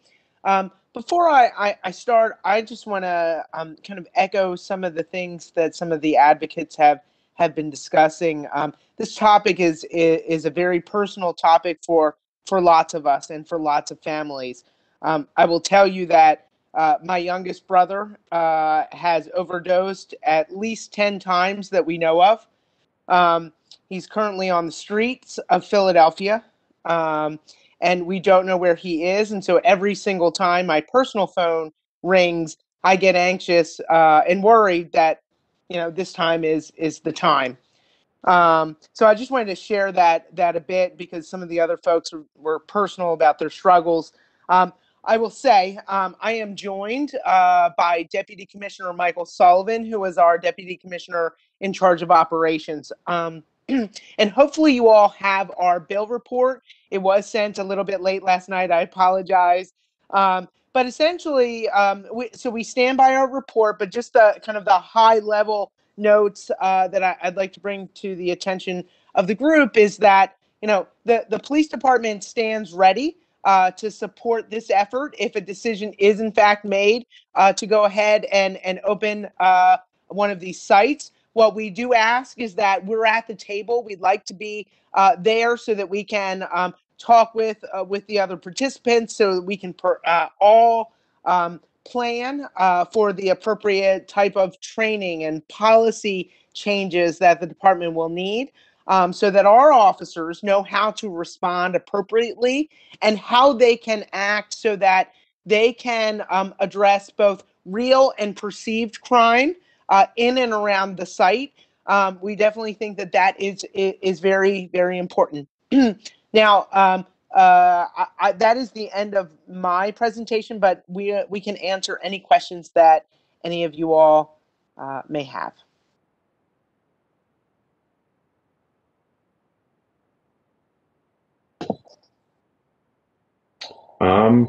Councilmember Clark. Mr. Chairman, you're going to be happy to hear that I can't stay much longer at this hearing. But I just want to talk for a minute with Michelle, because we talk all the time about a lot of different things. Yes, ma'am. Of the police department. So there's been a lot of talk about there's a lot of talk about the fact that a lot of the calls that our police officers have to respond to are of a nature that is inappropriate in a way. They do it. They do their best, but they're not trained in a lot of the in the social services, in psychology, in physiology, whatever. They're not trained in domestic violence, etc., the way other professionals might be. And as I'm listening to this program about how it is evolving in our minds here in Baltimore, so what a lot of people say, I'm not asking you to agree to this, but what a lot of people say is we should relieve the police of doing things that they're not trained to do, but they have to do, by creating some cadre of professionals that would be able to respond to emergencies, because it can't just be a bunch of people in an office that you go visit. It's got to be someone, 911, here we come. This program sounds not like the whole program would jump in a car and go help somebody, but that it would really be an important component of of putting together a program where 911 can call for certain kinds of events. We'll call on this cadre of people that can move fast and can more properly address the kinds of issues that they're being assigned. So I guess there's not a question buried in all this, but what do you think? Councilwoman, as always, I enjoy our talks. I'm gonna punt to Deputy Commissioner Sullivan, see if he wants to weigh in on that. If you don't, Deputy, you don't have to. I'm not even going to be around to give you a hard time. All right, let me see if he. I don't see him. I wonder if he. All right. Well, you tell him he that got kicked off. Yeah. I just like you to think about it. Yes, ma'am. Nothing to do right now, but I think this is all going to happen. It won't happen without y'all. Yeah. No. And what I will say is, in terms of the training piece that you started off with, through the consent decree, we are evolving into a wholly different department than what folks are used to. Do we have a long way to go? Oh yeah, we do.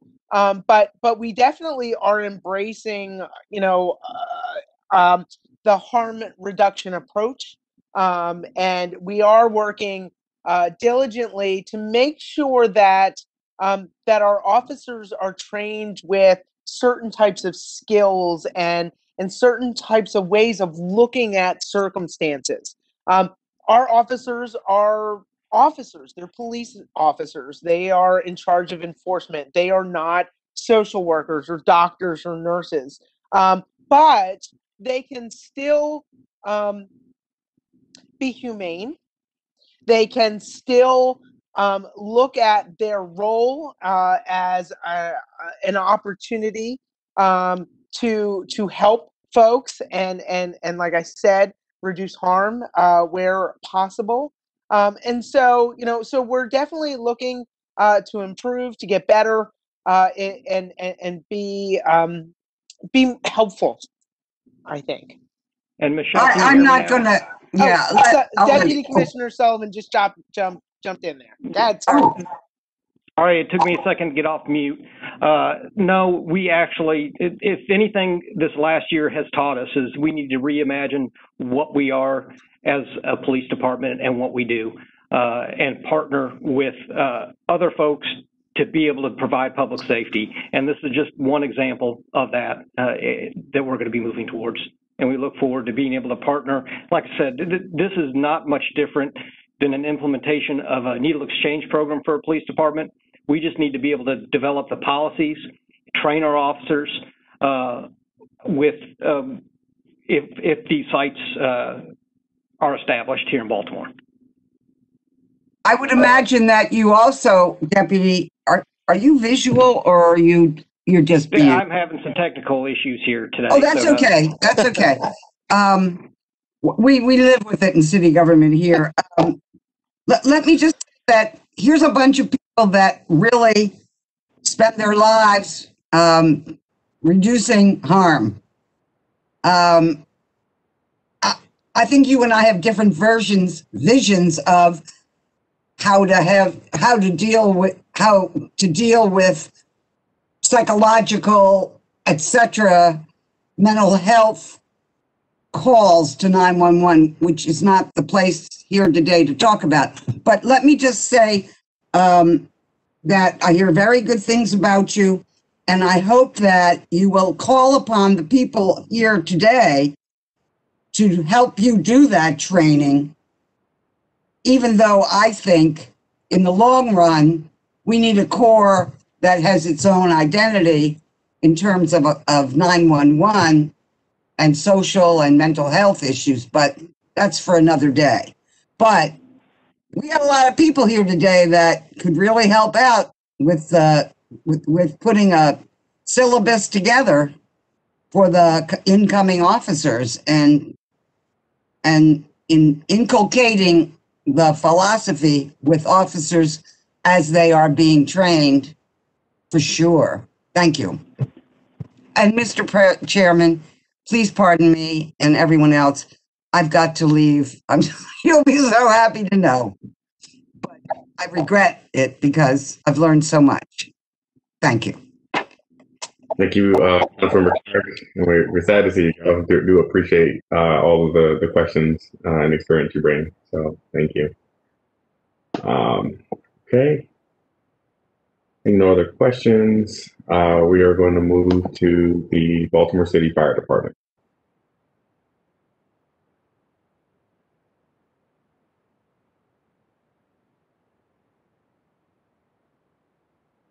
There anyone on?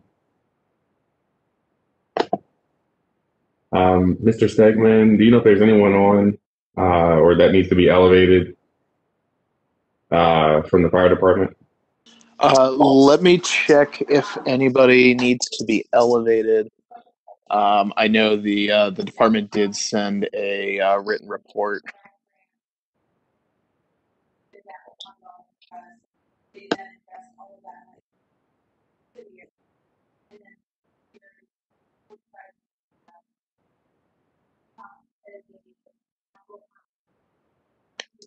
Yeah, I do apologize, Mr. Chairman. I do not see anybody from the fire department, but I'm sure that they stand by the written report that they submitted to the committee. Okay. So I know I had a few questions about their report, so I'll send mine in writing to the fire department and would offer that if the committee, members of the committee do the same, and we can make sure it gets in the bill file or their responses in the bill file. Yeah, Mr. Chairman, if you or other members of the committee would copy me on those requests, I will make sure that we get that information to you as soon as possible. Okay, thank you. All right. So I think the same is true for the Mayor's Office of Criminal Justice. I think they just have a written report. According to my notes. Yeah, Director Govan had communicated with committee staff in advance that she had a conflict this morning and was not going to be able to attend. But okay. Again, there's a written report, and any additional questions that you have for MOCJ, just please make sure you copy the Government Relations Office, and we'll make sure that we get those answers to you as soon as possible. Will do. Thank you. Baltimore City Law Department. Thank you, Mr. Chair. This is Hillary Ruley from the Law Department. Obviously, this particular piece of legislation before you is a resolution. So, of course, we would approve that resolution for form and legal sufficiency. Obviously, as everyone has noted, you have both problems under federal and state law. While that Third Circuit case that people have been discussing has given some people hope, again, we're not in the Third Circuit. It doesn't apply to us. And the law that the Third Circuit was interpreting is still a law in the books. So it really, to take off and be clearly legal, you'd have to change the federal law. You could always also go with the approach of trying to get the federal government to agree not to enforce that law. So that might also be possible. But again, in Maryland, Maryland has looked at similar legislation since 2016 in the General Assembly and has not passed it. So under Maryland law, that means it's not allowed in Maryland right now. Obviously, you would also need the General Assembly to change the state law. So that's basically the legal background. But again, for this particular piece of legislation, it's a resolution. So obviously, we would approve it for form and legal sufficiency. Okay, thank you. And that was actually the clarity I was looking for. But it's come up a few times already in the hearing that we still have some more work to do with our state and federal advocacy. Are there questions for the law department from members of the committee or other council members on the line? Okay, seeing none, thank you. We are now going to move to public testimony. We have been sent a list of folks who've signed up to speak, but I'm still going to walk through the instructions for all of you. If you give me 1 second, I had that open. Hold on.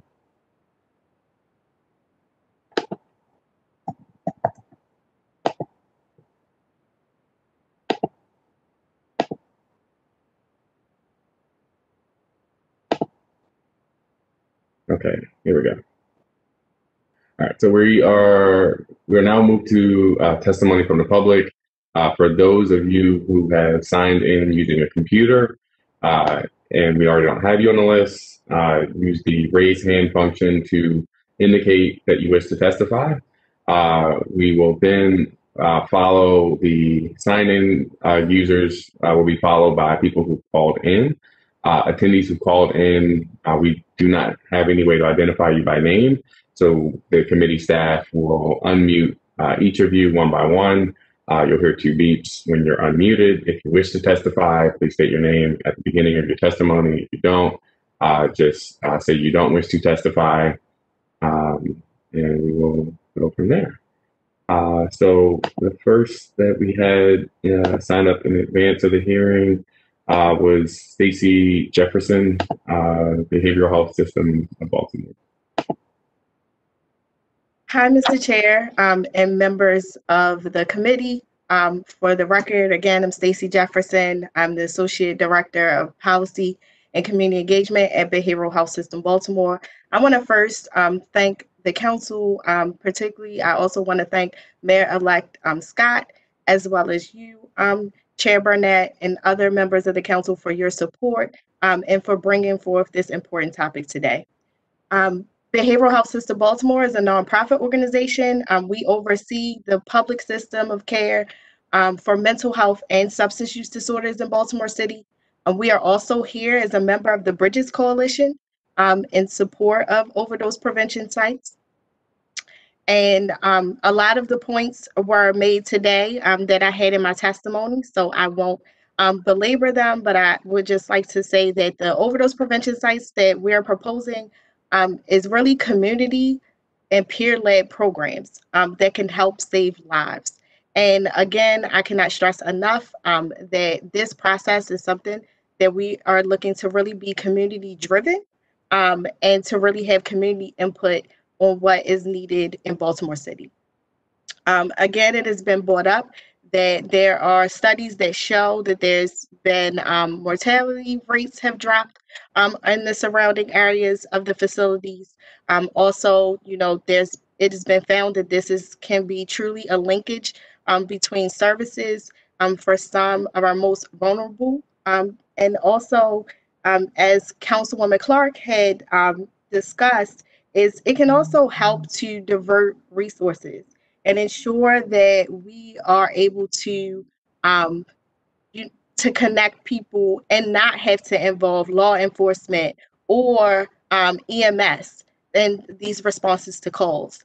And so I just want to end today by actually sharing my story because no one is exempt, unfortunately, from the tragedy of the overdose epidemic in Baltimore City. In 2015, my little cousin Sean, who was just a couple months shy of his 25th birthday, had been out the night before, partying and drinking, and he died from an opioid overdose in his home in Northeast Baltimore. His mom found him. He died in his home that he shared with his mom as well as his siblings.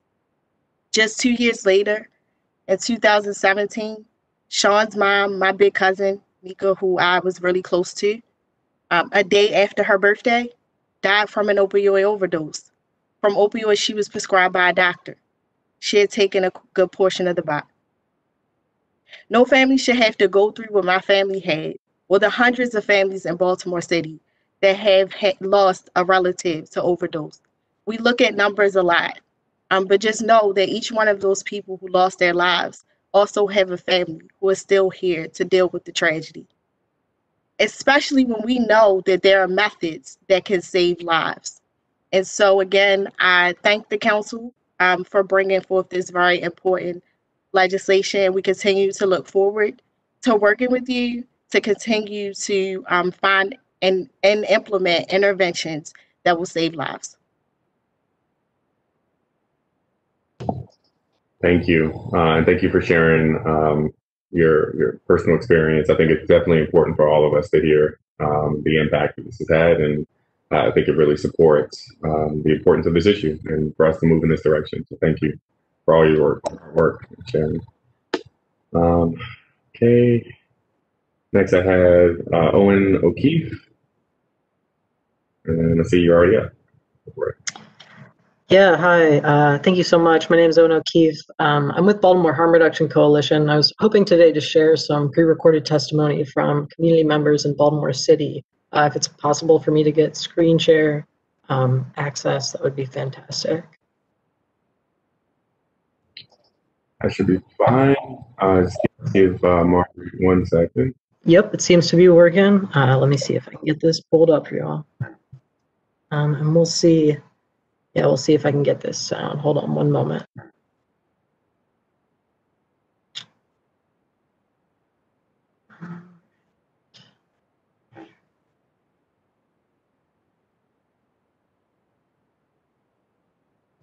Okay.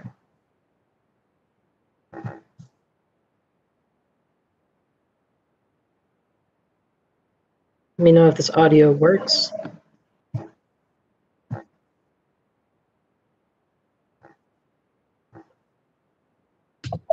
No, we still issues with yeah. We had to get this figured out. Well, I can summarize if that's all right. And I have a quote written down, so I can stop sharing. Y'all can just look at my face. I'll take a moment to reintroduce myself. Like I said, my name's Owen O'Keefe. I am a community outreach coordinator for Baltimore Harm Reduction Coalition. And I really want to uplift some community voices today of people that I spoke with in preparation for this hearing who weren't able to attend and give testimony themselves. The first video I was trying to share was of Dr. Ingrid Olson, who works with Dr. Vicki Walters at IBR Reach.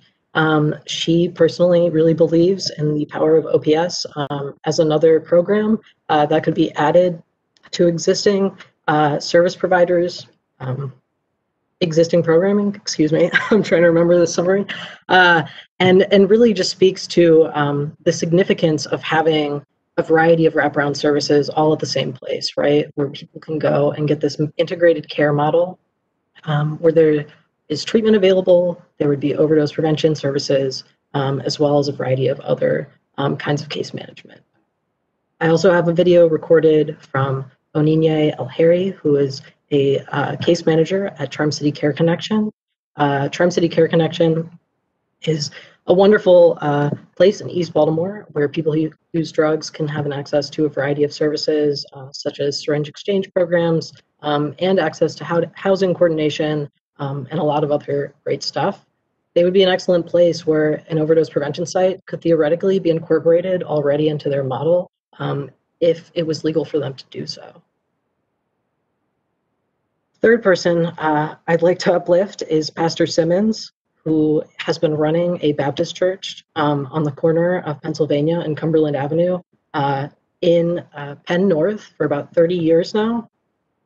He speaks very seriously about how much his community could really use an overdose prevention site and how his church itself could serve as a place where people could go to use safely, where they would have access to Narcan and other services.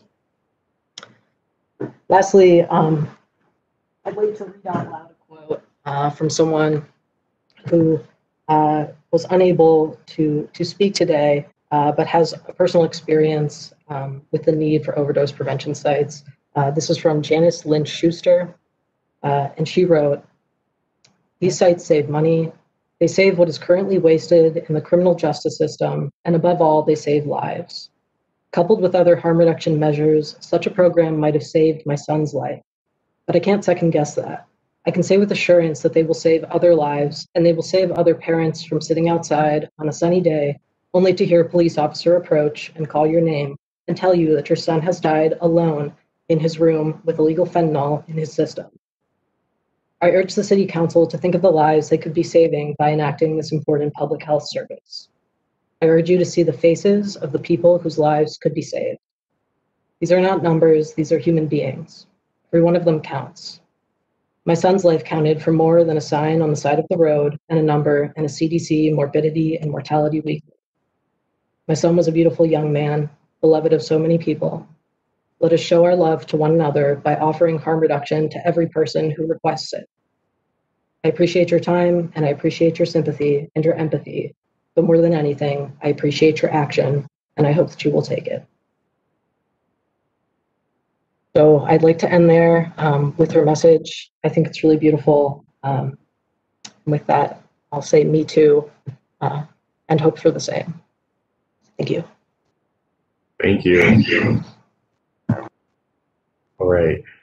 Thank you to everyone that submitted that. Sorry about the tech issues. We will get that worked out for future hearings. But thank you all for participating virtually. And thank you, Owen, for sharing their voices and for your advocacy. Next, we're going to go to Mike Hilliard, Law Enforcement Action Partnership. Thank you, Mr. Chairman. I am Mike Hilliard. I'm a member and speaker for the Law Enforcement Action Partnership. We're an organization composed of police officers, prosecutors, judges, and correctional officers advocating for the improved public safety and reform of the criminal justice system. I served the citizens of Baltimore as a member of its police department for 27 years, retiring as a major. After my service with the police department for 16 years, I was the Community Services Director of the Harbell Community Organization, a nonprofit that serves Northeast Baltimore with its community services, prevention and recovery, and housing partnership programs. I wholeheartedly support overdose prevention sites for all the reasons cited by the previous speakers. But as a former police commander and a community services director, I would like to make 3 points.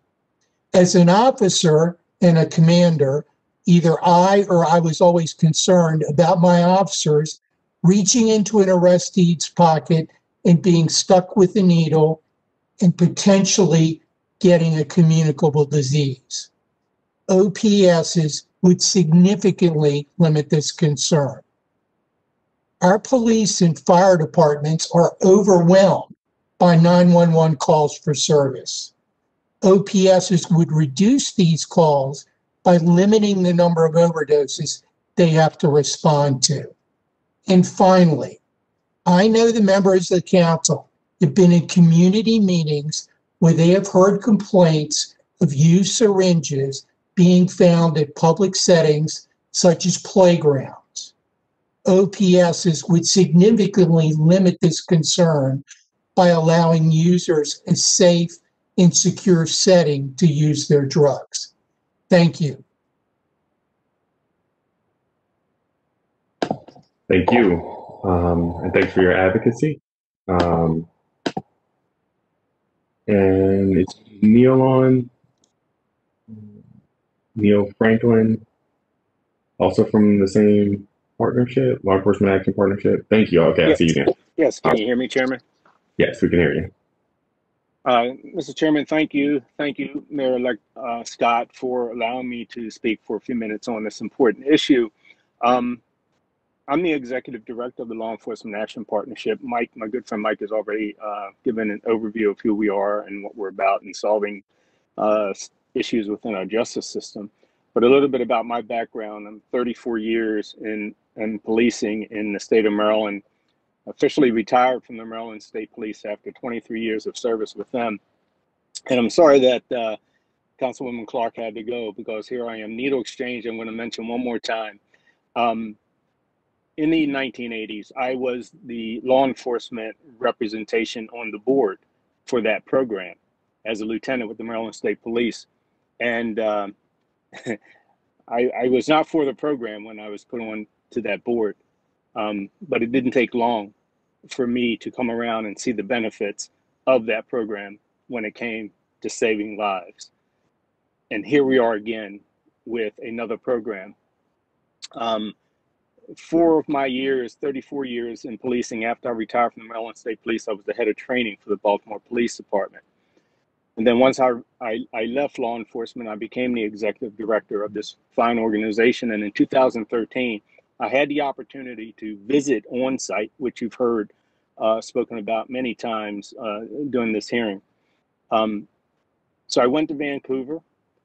I toured both the on-site facility, and I think it was Susan Sherman that also mentioned, Insight, and then I toured on-site, which is the treatment part of the facility. And I had the opportunity to speak to a number of people who were drug users who used the facility, and to hear them speak so well about the facility and what it's done for changing their lives and saving their lives. I also had the opportunity to speak to many of the police officers in the area who just, again, spoke very highly of what that center had done for that particular area in the city of Vancouver. So my advice to the Baltimore Police Department, I heard Michelle speak earlier, would be, and we could help facilitate this. I know we're dealing with COVID now, but to send representation to Vancouver, to tour the facility, to speak with the police officers there, or we can help facilitate bringing law enforcement folks from there down into Baltimore to help them to understand the benefits and to see exactly how things work, what policy was involved and so on. I know it's a different country, but there's a lot of similarities between us here in the U.S. and our law enforcement counterparts in Canada. So I'll end with this. I can speak all day about this important issue and the benefits to the community, and again, reducing the dramatic drain upon police services. But I think it's about time that we're really realizing that the most important system within our communities is our health system, not our justice system. That's the priority. It should be the health system.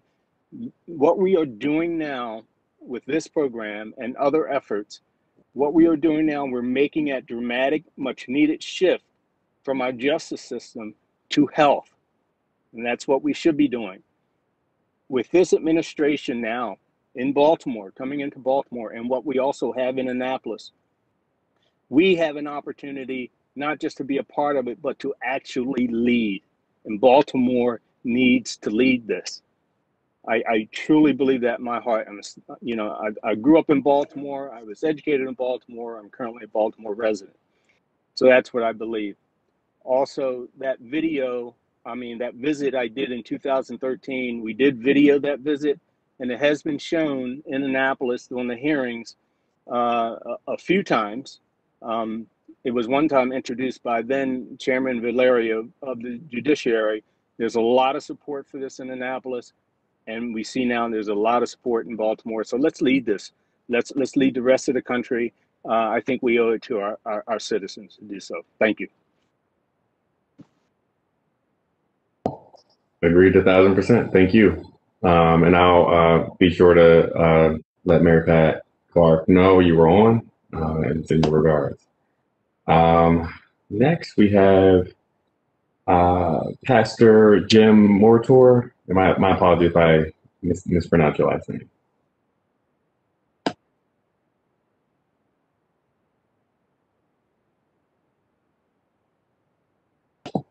You're elevated, just need you to unmute.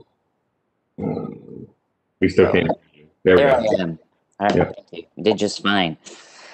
Thank you, Chairman, and thank you to Mayor-elect Scott for bringing this forward. And I want to say thanks to Councilwoman Clark. My name is Jim Uratori. I'm the pastor at St. Luke's Church on the Avenue in Hamden. And Mary Pat was instrumental in helping us overcome some issues when we began hosting the syringe exchange in our church. So it's, I'm not going to offer too much convincing information because I think we've heard all of that today from a lot of people. And, but I want to offer the truth that there are people in the city and that there are places in the city that are ready and waiting for our leaders to move forward. We have been hosting the syringe exchange for 2 years, 2.5. And in our first year, when we first started really paying attention, we lost 15 people.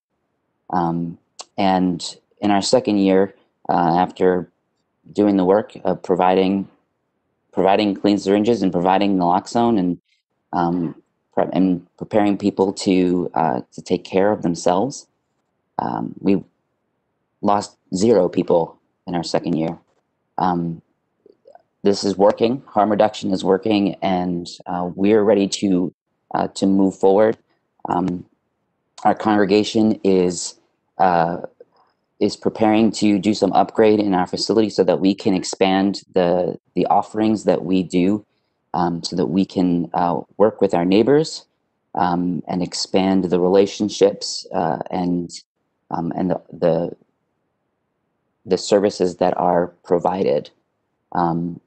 And this is on our mind. OPS is on our mind to be available to our community. The truth of the matter is that we have folks in the alley behind their church, and we have people behind the school, and we have folks all over the neighborhood who come to our church already to receive these services, and they have built the comfort and the trust in this space and in the people that are there to serve them, and the concerns that we've had over the years of discarded syringes, which has already been greatly diminished, and the challenges that we have with our public spaces. This can only make it better. And when we consider the fact that that most of our neighbors, our neighborhoods are insular, that they that folks who are using drugs don't necessarily go to the other neighborhoods to receive services. I know that in our neighborhood, the 50 or so people that come to our exchange on a regular basis don't go out of the neighborhood for much else. And we certainly, in the last 2 years, haven't seen very many people from outside of the neighborhood coming in to receive the services that we provide. So when we look at this as a real option, we're looking at this as a real option for the neighborhoods in which they exist. I know for a fact that our community will is so residential in a sense that we are focused on the people that are here in this place, and that are and that it's possible, it is entirely manageable for us to be doing with the community support, with the CBOs that are doing this work so well and are prepared to step in and lead us in this. I want to just offer that sense that especially myself and Pastor Simmons, our communities, our congregations, our neighborhoods are here, and we're ready, and so it's up to you to move this along so that we can join in this effort in partnership. I think that's all I can really say. I've spoken to you before about us, about what we're doing, so I'm not going to don't want to go too far down that rabbit hole. But thank you for this work that you're doing, and we look forward to seeing where this goes. Thank you. Thank you for your continued advocacy, and I agree. Again, a lot of work ahead. But I think these are very important conversations to be having now. All right. Next, I have Rachel Mahler, Open Society Policy Center. Thank you. Hi, hello. Thank you, Chairman Burnett and Mayor-elect Scott. Again, I am Rachel Moeller, and I'm here on behalf of Open Society Policy Center. Over the past 8 months, we have been experiencing one of the most profound and uncertain moments of our lifetimes. The loss of jobs, housing, support networks, services, education, and connection to our family and friends creates an unbalanced environment and increases the risk of problematic substance use as a coping mechanism. COVID-19 impacts every single one of us, just as substance use and overdoses affect each one of us. At a time when little around us is stable, an overdose prevention site could provide the stability that the most marginalized members of our community need. Between January and June of this year in Maryland, there was a 9.1% increase in drug and alcohol-related deaths, with 90% of the 1,326 deaths related to opioids. The Maryland Department of Health has explicitly stated that COVID-19 is responsible for the uptick. In Baltimore City, as a result, as of September, there have been 427 deaths due to opioid-related overdoses, nearly as many as the 540 deaths due to COVID-19 as of yesterday. The interconnection of these public challenges can't be underscored enough. Just as masks, sanitizer, and gloves are harm reduction tools to prevent the spread of COVID-19, overdose prevention sites curb the transmission of HIV, hepatitis, other illnesses and diseases, and most importantly, prevent deaths. The distribution of clean, sterile equipment and quick access to medical personnel are critical and life-saving. Our March 26, 2020 supervised consumption and overdose prevention services were listed as essential services in British Columbia during COVID-19 pandemic. Essential services. Ironically, today, November 24th, the Mayor of Vancouver, Mayor Kennedy Stewart, is introducing a motion to the City Council to request that the federal government decriminalize possession of small amounts of illicit drugs, stating that is an urgent and necessary next step. It would be incredible if this council could stride in step with cities like Vancouver that are showing how harm reduction for substance use decreases risks related to other public health crises. The Open Society Policy Center strongly urges the Baltimore City Council to move forward with the approval of overdose prevention sites. Other countries with overdose prevention sites have taken their own steps to remain accessible to those who need them during COVID-19. In Zurich, a tent was erected outside for drug users to access. Copenhagen and France stopped their mobile sites but kept open the standalone locations. In Portugal, the mobile site was integrated into emergency response and positioned near homeless shelters. And in Barcelona, there was a separate lockdown center specifically for persons who use drugs. You may remember last January when the Open Society Institute Baltimore hosted 3 individuals from around the world to share data, facts, knowledge, and insight about the respective overdose prevention sites that they worked with. Metaneris in Barcelona sticks with me in particular because of its unique yet critical model. It is a collective of approximately 250 women and gender non-conforming people who have access to clean clothes, laundry services, and spaces to store personal belongings. People are able to receive all sorts of support, including somatic and social health services, occupational training, participation in community activities, using the internet and phone, receiving counseling, and it is an overdose prevention site. Often women in the LGBTQIA identifying individuals struggle to find services that are welcoming, safe, and created specifically for them, especially if they use drugs. While each site around the world is different and unique, they are all important and necessary. Every delay in doing what public health experts are telling us is necessary puts another person's life in jeopardy. Overdose prevention sites are the bridge to connecting with those who need support and resources, but are unable to receive them through conventional providers. This is about saving lives. At a time when all of our choices are about saving the lives of those around us, be bold enough to save every single life. Thank you very much for your time.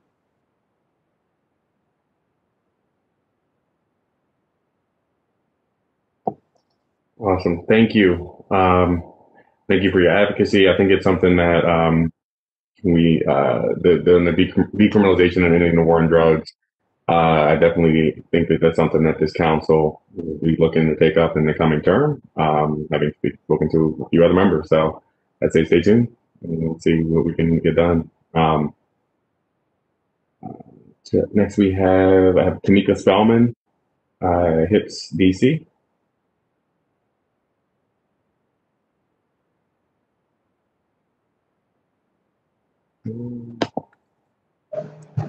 Hi there.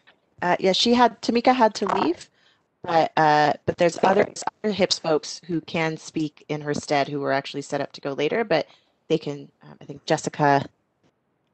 Hi, yes, sorry, Director Spellman had to leave, so she yielded her time to me. Hello, everyone. My name is Jessica. Your sound is coming in. It may be like a Bluetooth connection is not well. Oh, how about now? Perfect. Yeah, my headphones. Better? Okay, Yep. sorry about that. Hi, everyone. My name is Jessica Chiaralisa Martinez. I am HIPS's methamphetamine services specialist, and I work in harm reduction. First and foremost, I would like to thank you all for the opportunity to speak today And I would like to begin by noting the importance of gender in syringe service programs and how an OPS could expand the gender gap in drug use services.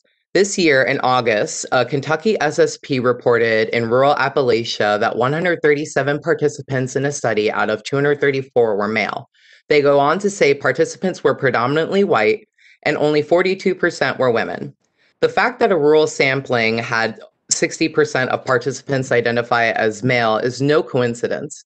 In 2012, NASA had published guidelines for local state and health departments to implement SSPs and found that demographics leans towards serving a male population.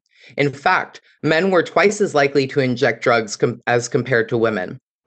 Recently, in January of this year, the National Institute on Drug Abuse published a report titled Substance Use in Women, where they stated men are more likely than women to use almost all types of illicit drugs, and illicit drug use is more likely to result in emergency department visits or overdose deaths in men than women. Not only this, but they reported women who use opiates when compared to men are likely to use smaller amounts and for a shorter time, and less likely to inject the drug. Just this past year, HIPS exchanged close to 640,000 syringes with nearly 80% of our clients being male. Not just male, but as a matter of fact, cis male. This wasn't always the case, as HIPS in its inception served as a predominantly female sex worker population during our outreach. And between 1997 to 2006, HIPS primarily focused on serving stimulant users, and sex workers would use stimulants to carry out long nights. HIPS, like BHRC, used to pass out saver smoking kits, but legal enforcement caused us to not be able to hand them out anymore in DC. And when Prevention Works closed in February 2011, HIPS became the primary syringe service provider. So what makes an OPS different than an SSP? Well, for starters, it caters to a more diverse audience, a larger breadth of drug users. OPSs across the globe, and most notably across the border in Canada, have supervised smoking areas that are well ventilated, meaning that medical personnel are able to supervise not only injection drug users, but as well as individuals who smoke drugs. This means that people who use drugs in different ways are able to get connected to the same harm reduction services, treatment, and even abstinence support groups or care if they choose. Stimulant users have been left out of the conversation nationally for a long time, and I had the privilege in 2019 of starting HIPS's methamphetamine services program.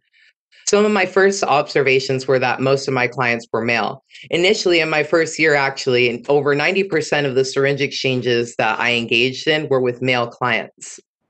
Many people disclosed to me that they never thought that someone like me would exist.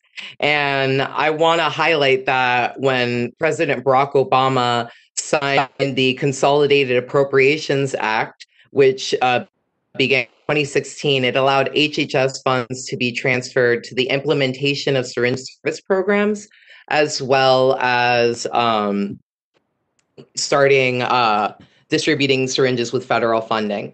And for my clients, they're not met with naloxone or Narcan if they overdose. They're not met with MAT services. It's actually very stigmatized for stimulant users, and they have very few options. And OPS would give stimulant users options. It would allow them to be able to engage with doctors and medical personnel and talk about their drug use in a more important way that is not available currently. And I want to just highlight with the rest of my time the Portuguese model of decriminalizing drug use, which happened in 2001. In 1999, 369 people died of overdoses in Portugal. But when they decriminalized drugs in 2016, only 30 people died of drug overdoses. And overall, in the age group of 15 to 24, the most at-risk group of using drugs, people started to use less. A point that some people try to use about Portugal is that overall, some lifetime drug use increased from 7.8% to 12%. I do want to note the type of drugs that increased. So let's look at the facts. Lifetime cannabis use increased from 7.6% to 11.7%.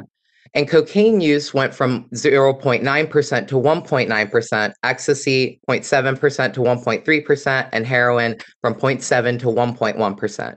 Overall, that 4% increase in lifetime drug use was for cannabis use, which is considered an illicit drug in Portugal. So overall, the existence of an OPS, a safe space for people to use drugs, as also noted in Portugal, people who smoke drugs wanted a safe space to use drugs, and having well-ventilated areas actually decreased public use of drugs and overdoses overall because personnel were allowed to immediately intervene. We also need to take into consideration the fact that allow that space because drugs are able to be used in that sanctuary space, and decriminalizing paraphernalia and drug use and the inclusion of an OPS overall will reduce overdose deaths and save lives. Thank you for your time. If you have any questions, I'll be available, but you can also email me at jessica@hips.org. Thanks. Thank you, Jessica. Appreciate it. Gerardo Benavides, I'm sorry again if I mispronounced anyone's name. Youth Empowered Society.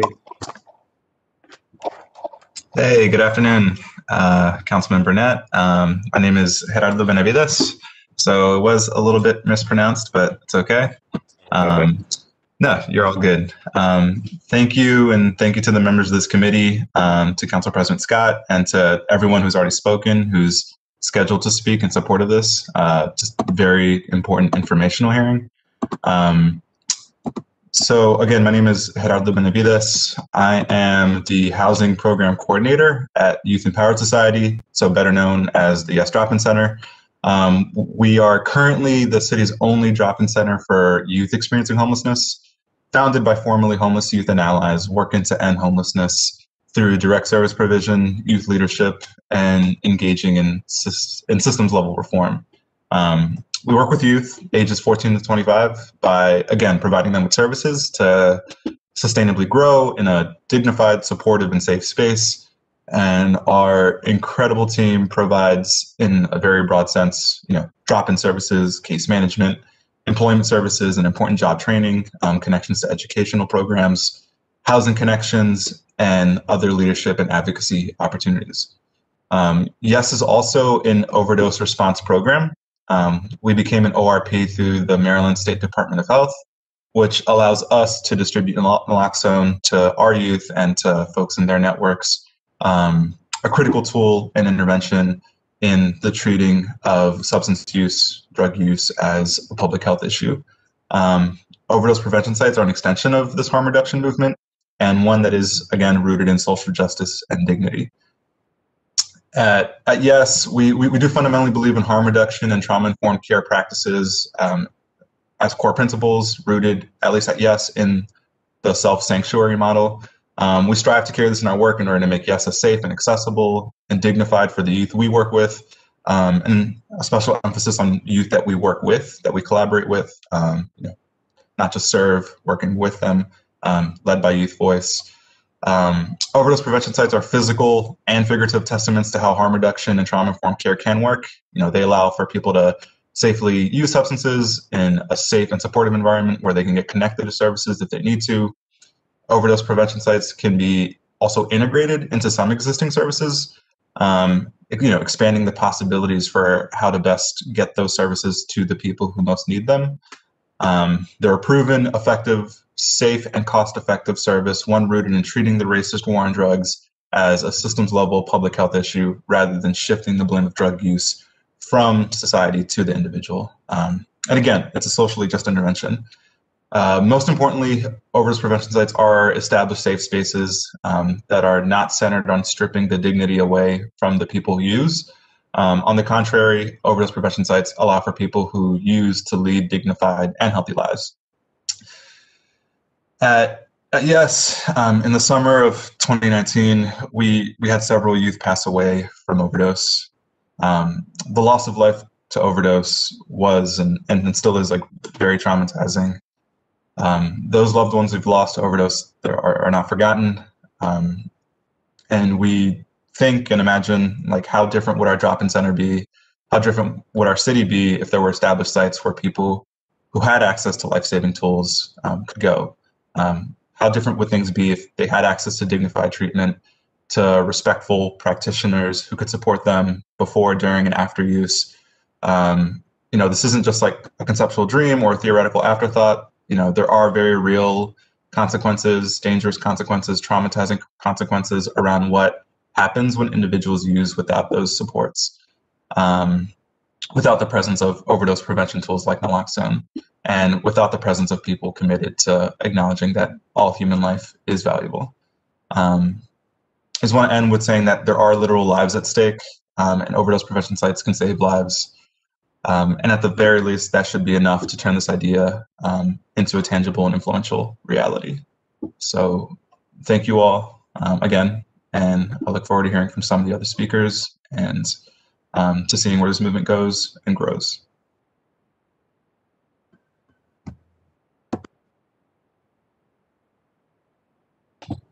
Thank you, and me as well.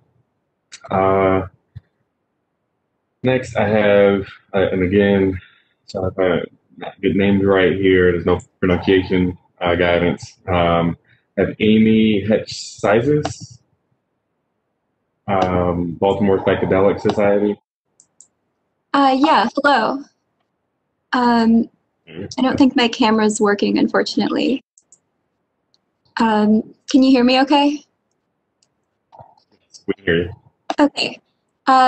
I'm Amy Hecht-Zizes, she, her, with the Baltimore Psychedelic Society. We are an open community in Baltimore and the DMV that supports the emergence of psychedelics, plant medicines, and altered states as agents of transformation and healing. We've been a community group since 2016, and before COVID, we hosted events, talks, film screenings like Fantastic Fungi, panel discussions, meetups, monthly integration circles, and we've been a member of Bridges for over a year and a half. We hope to help reduce stigma around all drug use, around drug exceptionalism, the idea that some drugs and some experiences are better than others. I want to briefly name that we're a couple miles from the new multi-million-dollar Johns Hopkins Psychedelic Research Center. DC just decriminalized plants and mushrooms, entheogens. That's happening in other parts of the US. These drugs are becoming super popular, normalized, mainstreamed, and commercialized. And all this is happening while other people using other drugs are overdosing and dying at a higher rate than ever. My hope is that those advancements don't distract from this conversation. And I want to echo Ricky Morris's early message in the beginning of this, that we're all connected. And I just want to say this is the most important conversation we could be having right now. And I want to urge people from my community listening to shift their focus to overdose prevention and harm reduction. Real healing and safety and survival and the ability for people to advance and thrive starts here. And now I'm really honored to read the testimony from someone I co-organize with who is working and couldn't be here right now, my dear friend, Stephanie Colgrove. Baltimore City Council. My name is Stephanie Colgrove, and I am writing in support of overdose prevention sites, which would provide a place for individuals to seek harm reduction information, linkage to treatment, and virtually eliminate the risk of death from overdose. I have a master's degree in social work, and I am a therapist providing dual diagnosis treatment at the University of Maryland Medical System in Baltimore City. I am 33, married with a 6-month-old daughter, and I own a home in Catonsville. I am also a person in long-term recovery from opioid addiction. IV drug use is risky, and using in secrecy can be deadly. This secrecy feels necessary when you are struggling with shame and stigma. There is so much available when you want to stop using, but there is hardly any care or attention while you are still struggling. I feel lucky every day that fentanyl wasn't in the heroin supply at the time while I was using. It is likely I would be dead had I been using the heroin of today. The only people I told about my addiction were judgmental and harsh, which drove me to isolate more. I wanted help, but I wasn't offered treatment until I became wrapped up in the penal system, which only added to my stress and prolonged the timeline of my addiction. There needs to be a place where a person with drug problems can feel cared for and seen, even while they continue to use. As a mental health professional and as a person with a history of IV drug use, I possess a unique perspective on this issue. I urge you to support overdose prevention sites to save the lives of Baltimore residents and their families. Thank you.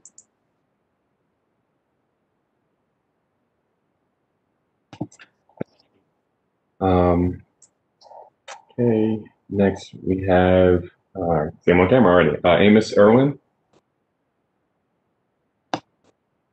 Thank you so much. I really appreciate, well, everyone coming out and the council members for, making this happen and making time for this issue. As so many people have already said today, this issue is personal. So I'm Amos Irwin, the program director at Law Enforcement Partnership, and we lost one of our colleagues to overdose this past year. We've also already mentioned the just tragic loss of Will Miller Sr., a leader in Baltimore who's already spoken to so many of you about this issue himself personally. And the leader of the coalition working for overdose prevention sites in Boston was also tragically passed away last year. It's just, this is relentless, and it is so urgent that we act now and not wait until wait until other people take the first step. We really need to act. I wanted to mention just a couple of quick things since so much has already been covered. I was proud to work with Dr. Susan Sherman on the cost-benefit analysis of an overdose prevention site in Baltimore, and I just wanted to highlight that, in addition to the tremendous cost savings that we estimated of, $6 million savings from a single, just one facility that has, 12 booths. There are specific savings where it's, 4 HIV infections and 21 hepatitis C infections and 374 days in the hospital for skin and soft tissue infection, in addition to about 6 overdose deaths prevented, 100 overdose-related ambulance calls, and 78 emergency room visits, and 27 hospitalizations. Those are just, this is just from one facility, and we certainly hope that, more than one facility would be established. But just from one facility, it's just, transformation in terms of the health and safety of the population. In addition, we estimate around 120 additional people would enter into recovery services as a result of these facilities, because there's such a tremendous impact of building relationships with staff in the facility for people who currently often do not have a lot of constructive relationships in their life. This is just a transformational intervention. I also wanted to mention I'm proud to work with the Bridges Coalition on engaging community associations to raise awareness about harm reduction and about overdose prevention sites in particular. And we really take it seriously as our responsibility to work on, having conversations with people, letting people know who we are, and sharing the information that we have, and really getting to know the priorities of individual community associations, so that it's work that's taking place at the neighborhood level in Baltimore to build some of the support that Dr. Sherman showed is already out there to build that even higher in Baltimore City. So again, thank you so much for taking this issue on and for moving swiftly on it. Awesome. Thank you, and thank you for your advocacy. Next, I have Andrews Santo, DC's Dance Safe.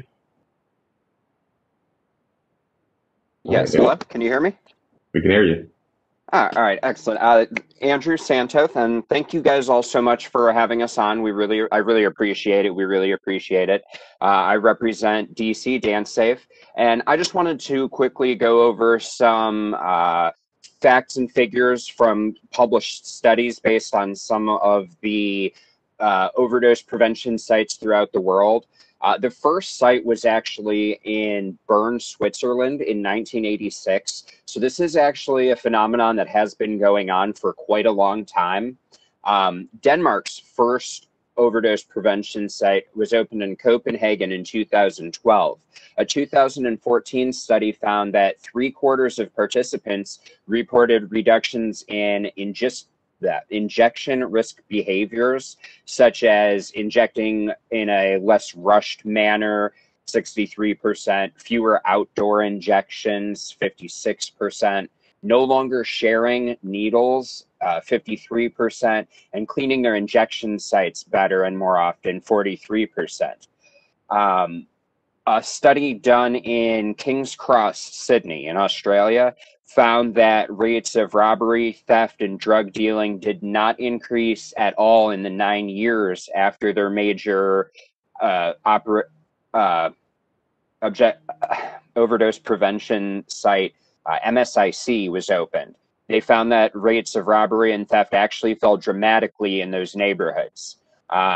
Very interestingly, another fact from that particular site found that 70% of people who went there reported they had never been to a local health facility to help with treatment or just any sort of health issues around their usage. That's 70% of people who had never gotten help before that were now in a place that was giving them access to mental health treatment, physical health treatment, doctors, and even preventative care in some cases. There's a cost-benefit analysis done in San Francisco for a hypothetical OBS, which concluded that each dollar spent on the site would result in at least $2 in savings, for an annual of about $3.5 million for a single site. And of course, San Francisco is pretty big and was looking at doing a number of sites, which would have been a lot of money they would have saved. There's actually a long-term 5-year study that was done on an unsanctioned OPS here in the United States. That's similar to all other OPSs. There were no deaths. There were, in fact, no 911 calls even. The only 33 overdoses that they had in over 10,500 injections over 5 years, all 33 were rescued with Narcan. No need for ambulances, no need for hospital time. That's even in an unsanctioned one here in the United States, we're seeing, again, the same positive results that we're seeing all over the world. Another study on that actual site found that over its first 2 years, 67% of its users had reported disposing of needles unsafely in the previous month. They found that in and of itself was 1,725 public disposals of syringes that they stopped in those first 2 years.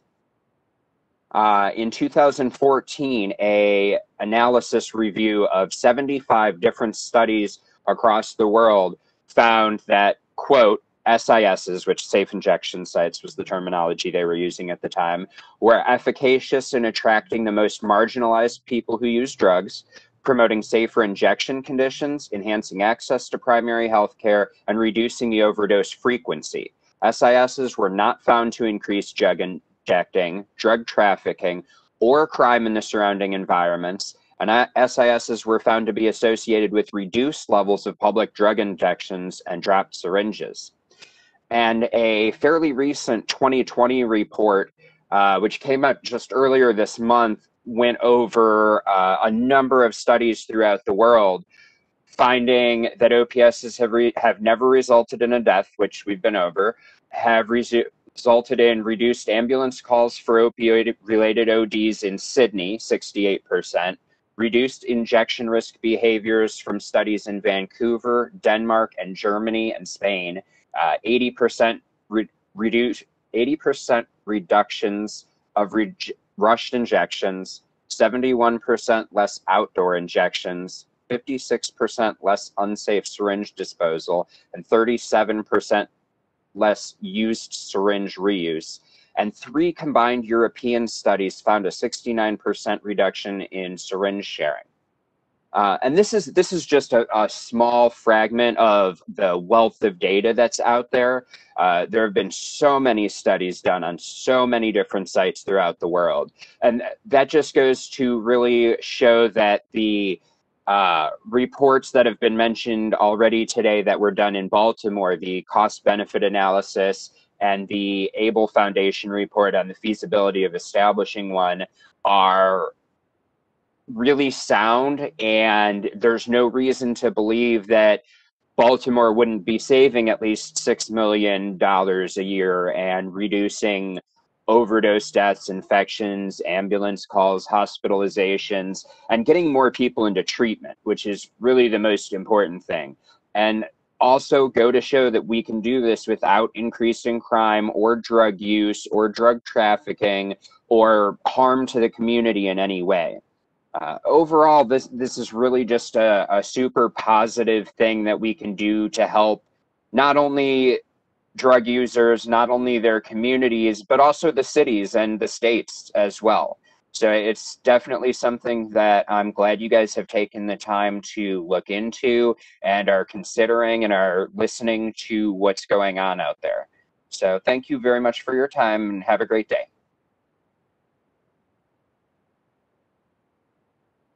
Thank you. And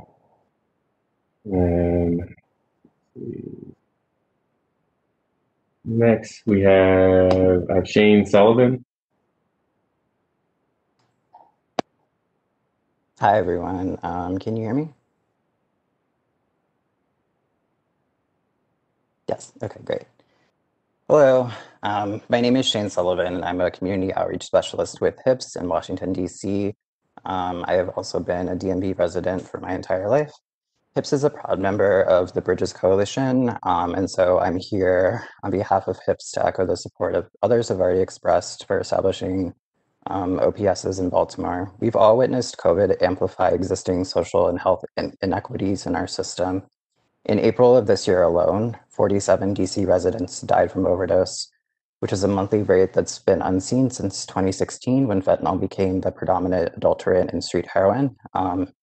Just for some context, much like Baltimore, the Office of the Chief Medical Examiner in DC found that fentanyl was involved in 20% of overdose fatalities in the district in 2015. In 2020, that number has jumped to 94%. So when it comes to the social landscape of drug use, DC follows Baltimore trends in terms of use and in terms of the street drug supply market. Like Baltimore, DC was already in an overdose crisis prior to COVID, and we're on track for a 20% increase in fatalities from last year. This is despite the city purchasing 66,000 naloxone kits in 2019 after years of shortages of the medication. Just to provide some sense of scope of how many kits that is, that's enough naloxone for nearly 1 in every 10 DC residents. So that expansion of naloxone access was a really important step towards sound public health policy. Naloxone is a vital life-saving medication, but only when it can actually be used. It's very difficult to use in high-risk settings like public restrooms and alleyways, and it's impossible to use when you're alone. I've been an outreach worker and harm reductionist for 7 years, and the gap in services that safe consumption spaces fill has been apparent to me since day one. Homeless encampments that our outreach staff regularly visit become de facto overdose prevention sites when such sites aren't legally sanctioned. Many DC encampments are already blanketed with naloxone to such a degree that even folks who don't live in those spaces will visit them in order to use, knowing that somebody will be on site to administer naloxone if they do overdose. So we know from models like Insight in Vancouver that OPS sites don't increase drug use. They simply provide a space for people who use drugs to do so safely and with ongoing care beyond just using. My job is a privilege to be able to work with our clients. We have thousands of unique interactions on the streets of DC every year. And often we're the first connection or a care, like point of care linkage to broader health services for residents. But what doesn't feel good about my job is knowing that regardless of whether we provide referrals to HIPS's drop-in center or other resources, that follow-up care doesn't include a space for clients to use the supplies that we just provided them. As somebody who's been in community with people who use drugs for a long time, overdose prevention sites are, to me, basic healthcare. It's our stigma rooted in a shameful legacy of criminalization, particularly of poor communities of color, that obscures that reality. Not everybody who uses drugs will utilize OPSs, but they will most greatly benefit those most vulnerable to overdose due to racism, classism, housing instability, and lack of access to quality healthcare. They will also greatly benefit those who currently use alone, many of whom lack community support or feel too stigmatized in their use to reach out for help. One of those people who felt too ashamed to rely on her community was Kelsey Blair Paulus. She grew up in Baltimore County and fatally overdosed in DC on April 6, 2019 at the age of 29. She was my childhood friend who remained one of my closest friends until her death. We were like siblings. I'd given her naloxone and provided other forms of support around her drug use previously, but the night that she died, she told me that she felt too ashamed to have friends caring for her. Despite living 10 minutes away, she refused to let me be there in person to help her use safely. She had been on Suboxone previously, but wasn't ready to stop using fully because of her history of medication-assisted treatment and her desire, as she put it, to stop burdening her friends. I believe she would have benefited from the presence of overdose prevention sites. The message that she had received from the world, as with so many people who use drugs, was that her life had no value. Overdose prevention sites do not send a message to the community that we promote drug use. They send a message that we love and care about people who use drugs and that no one deserves to die a preventable death. All of us working in harm reduction have been impacted by drug use and overdose in some way, shape, or form, and our connection to this issue is often deeply personal. Even when it wasn't before for some of us, the proliferation of fentanyl in the street drug supply these last 5 years has led to an unprecedented increase in overdose deaths that has caused indescribable loss, including the deaths of clients, friends, family, fellow harm reductionists, and other loved ones. Addressing this growing crisis requires progressive, evidence-based solutions, of which OPSs are an essential pillar. I'm really grateful to be at this hearing. I'm really grateful for the advocacy of everybody in the Bridges Coalition, in particular BHRC, and for everyone who's devoted so much of their lives to fighting for health justice, which starts with OPSs, and I'm hopeful that Baltimore can set the model for the region in establishing Maryland's first overdose prevention site. Thank you all for your time. Thank you for your time and for your advocacy. Next. Have Greg Fraley, North Avenue, Mission and Red Shed Village. Hi, Councilman. Yeah, Greg Fraley and William Miller Jr. are not present, so we can, I think there's one person with a hand up, and then Candy would love to go last after anybody with their hand up, if that's possible. Thank you. Okay. Is Perry Hopkins? No? Okay. Yeah, Perry's also not here. Thank you. Okay. Candy Kerr? I think she said she wanted to go last. Oh, okay. So go to the person with the hand raised first. Okay. I see. All right. So there's two with their hands up. Kim Wireman, still there? I'm here. Okay, we can hear you. Yes, I'm here. Great. Here, let me turn my camera on. All right. I'm Kim Wireman. I'm president of PAL Recovery Center. We're a nonprofit treatment agency at 14 South Broadway. Thank you, Councilman Burnett and Mayor-elect Scott and all those who sponsored this hearing. We're very grateful for the opportunity to testify.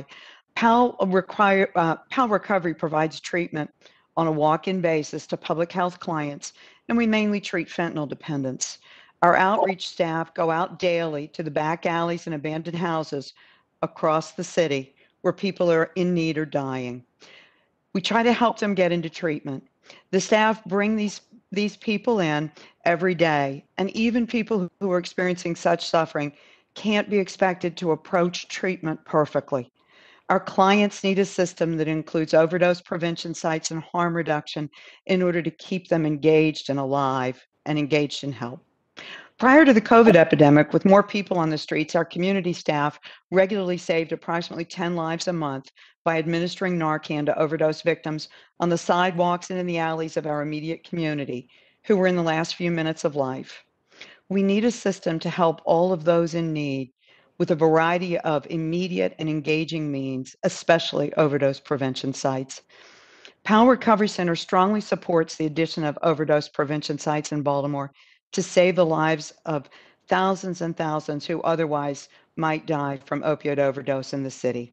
The sites in Europe and Vancouver can provide evidence of the lives we would save and the resources across the city that could be used in new ways to help ease the opiate crisis.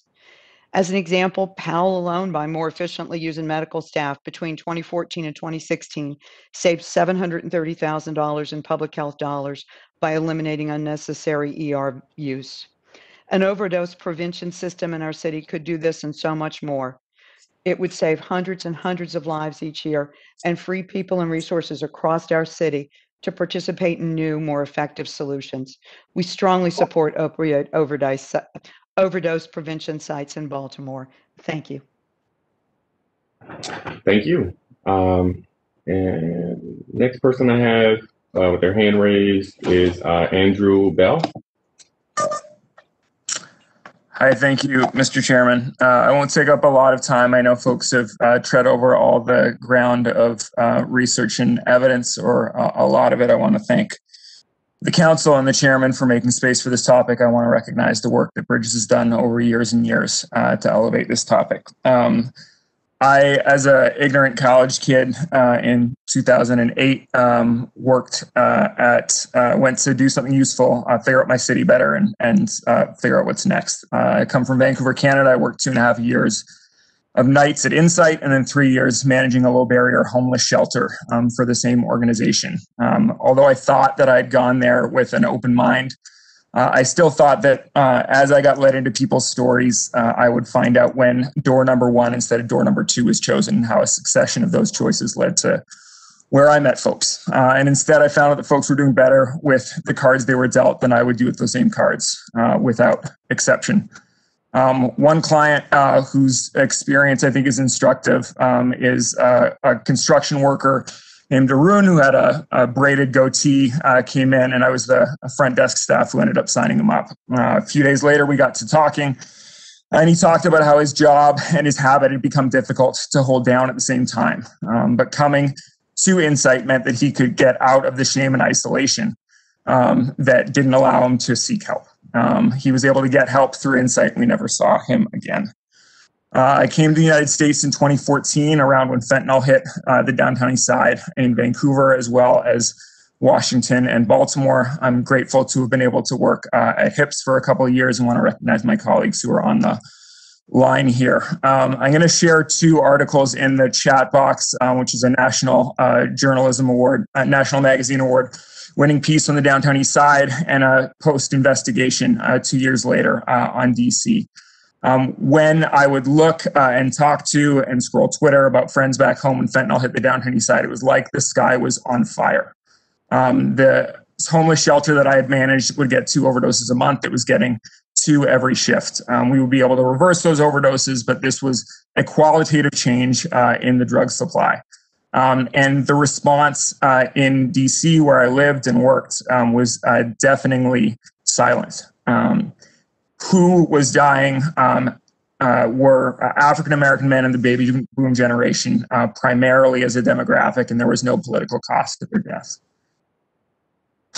When I met Will Sr., he told me that this had been happening in his community for decades. If you look at the numbers, we all associate West Virginia with the opioid crisis. In 1999, West Virginia had about 2.3 deaths per 100,000 related to an opioid overdose. Baltimore City had roughly 50.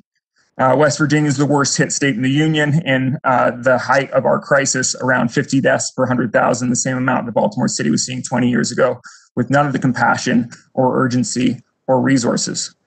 That anger is something I've heard from residents sometimes, wondering why it is now a problem. And as the truism goes, when there is rain in the white community, there's a flood in the black community. Today, Baltimore City's overdose rates are over 100 per 100,000, roughly double the worst hit state in the union. I want to thank again the council. The thing that I'm most grateful for in terms of being able to work with people who use drugs in the space that was fought for by them, and the women who founded strong organizations like the Portland Hotel Society and supported the founding of the Vancouver Area Network of Drug Users, helped me deconstruct some of the prejudice that I had absorbed through the paradigms that hold sway in our society. One of the gifts of that deconstruction was my friendship with Will Sr., who was my closest friend in this city. And when I hadn't heard from him after speaking to him on the night of October 6th, by the middle of the day, I started to worry. A number of phone calls, conversations with other friends who also happened to be looking for him, ended up 8 p.m. with the fire department going through his door and us finding him there. He'd been in a more stable place than I'd ever known him to be, and then his family had known him to be. And amidst COVID, if I have a bad day, I nap or binge watch TV shows or do things that aren't dangerous.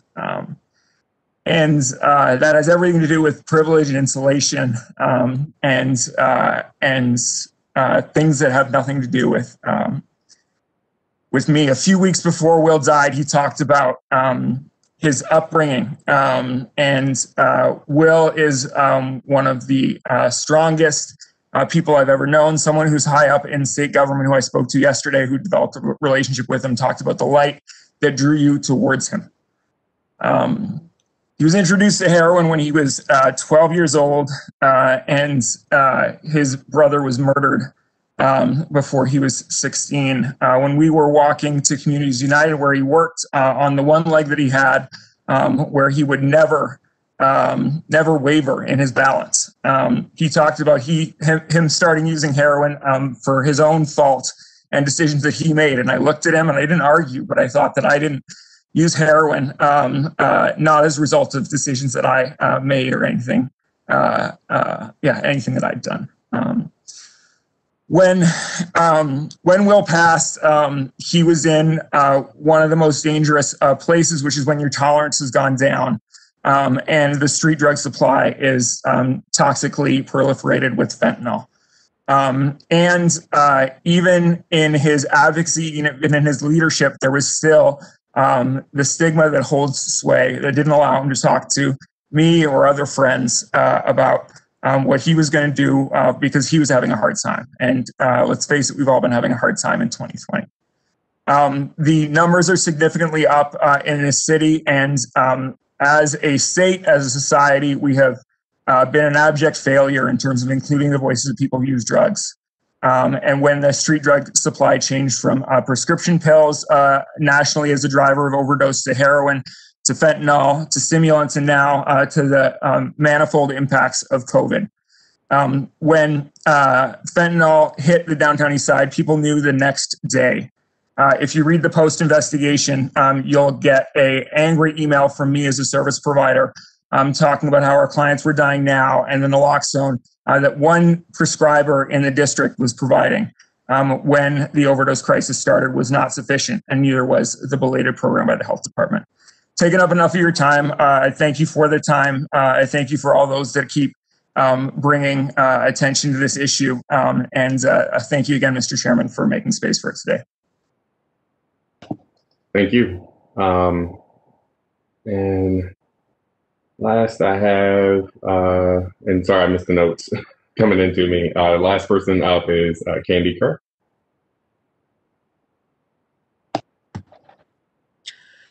Woo! Hey, y'all. Thanks for being here. I know that we're like 3 hours in, and I don't know how many people we've lost.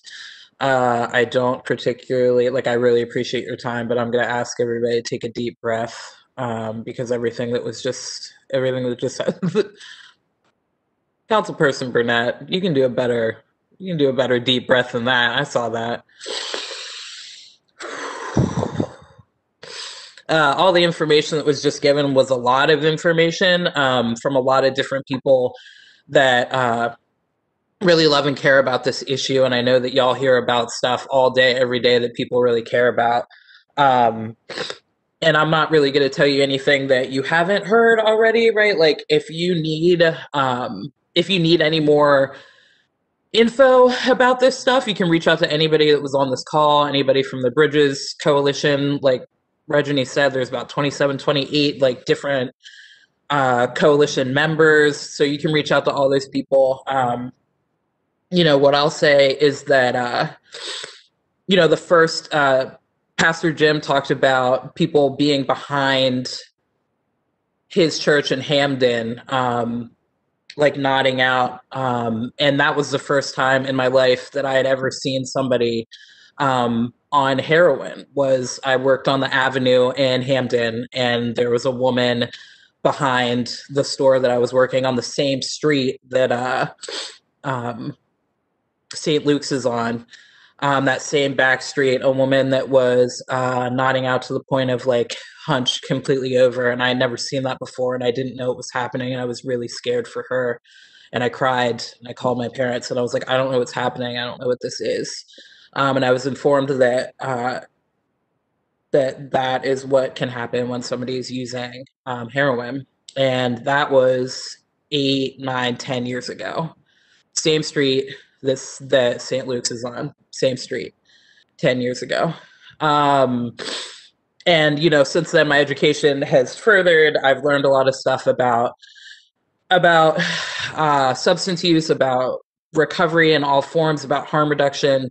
I also moved from Hamden to Mount Vernon and have seen people nodding out here. I've seen people that need naloxone in this space. I've seen it in Penn North. I've seen it in Hamden. I've seen it in the Black Butterfly. I've seen it in the White Owl. It is all around the city. And the thing about it is that, we're asking for overdose prevention sites, and this stuff's already happening. This stuff is happening below ground. And I'm glad that that's happening because it's still saving lives. Why I want this to be an above ground situation is because I want to save more lives. I want people to have more access to the things that they need to save their lives, not just naloxone, and not just syringes, but people like the people that are on this call that have testified that care about their lives and care about them. I'm aware of all the like state and federal law needs, and there's a lot of hope going on in this call, a lot of love for this idea. And it was like a little dampened with the state and federal laws got to have that happen. And the fact that safe house stuff doesn't apply to us because we're in Baltimore. And I just want to say that even if the safe house the safe house ruling from Philly doesn't apply to us on paper, it still matters. Every move that happens in the harm reduction world and in harm reduction in the United States of America matters, because the safe house, that ruling is another push to the door to open this up for not just Philly, not just Baltimore, not just San Francisco, but every space in the United States that needs an overdose prevention site. So I just wanted to put that out there. Every move that is made in harm reduction in the United States matters, even if it doesn't affect us on paper. And, I think the last thing that I'll say is I don't really know what y'all's next move is. I know this is just an informational hearing, and our job was literally to come here and to give you info and let you know what this looks like, what it could look like here. And so I don't really know what the next move is, but I'm asking you to take the next move. And I'm asking you to take the next move for the broader movement, right? The broader movement in the United States. Like I said, just because Safe House doesn't technically, the ruling doesn't technically apply to Baltimore City, that's still a step forward. And I'm asking you guys to make the next step forward for the United States. And then beyond the United States, I'm asking you to do it for the citizens of Maryland, right? I know that I know that we are Baltimore City, but like making this move for Maryland for Baltimore City can move this forward for Maryland, because it's not just the cities that this stuff is happening, right? The racist war on drugs affects people of color, Black people specifically, but this war has morphed into this opioid crisis, right, that Black people have been experiencing for decades, as was mentioned, but it's also affecting the rural communities of Maryland, right? And so, like, I'm asking you to take whatever move you need to do for those people. I'm also asking you to do it for the members that we have lost of the Bridges Coalition, for the people that we are losing in Baltimore City every second of every day. And I'm asking you to do it for William Miller Sr. As been mentioned earlier by multiple people on this call, he fought for this. He fought for so many changes. And as was said by Andrew, he stood on his one leg, unwavering in his support for harm reduction and for the respect and the dignity of people who use drugs in this city. And so whatever the move is, I don't know what it is. We have informed you. We can give you more information. I don't know what y'all need to do, but I'm asking you to do it and to help us out with this, because we are going to do this. We're going to do this. Like, this is going to happen. We just need it to happen sooner rather than later so we can try to save more lives.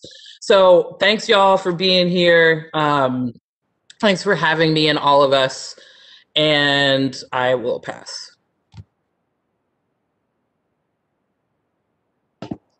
Thank you. And yeah, I agree. And I would just note that the sponsor of this resolution is going to be our mayor in a matter of weeks, and so I'm really excited about where we go from here in the way of city leadership embracing this idea. I think we have a bright future ahead, but a tremendous amount of more work to do, both at the ground level and organizing communities around this issue, as well as in City Hall, Annapolis, and DC at removing these policies that prohibit us from being able to do the right thing. I do see two more with their hands raised. Looks like we have Ricky Morris, who I thought spoke earlier. Ricky, are you there? And I know there was a shared computer, so maybe someone else.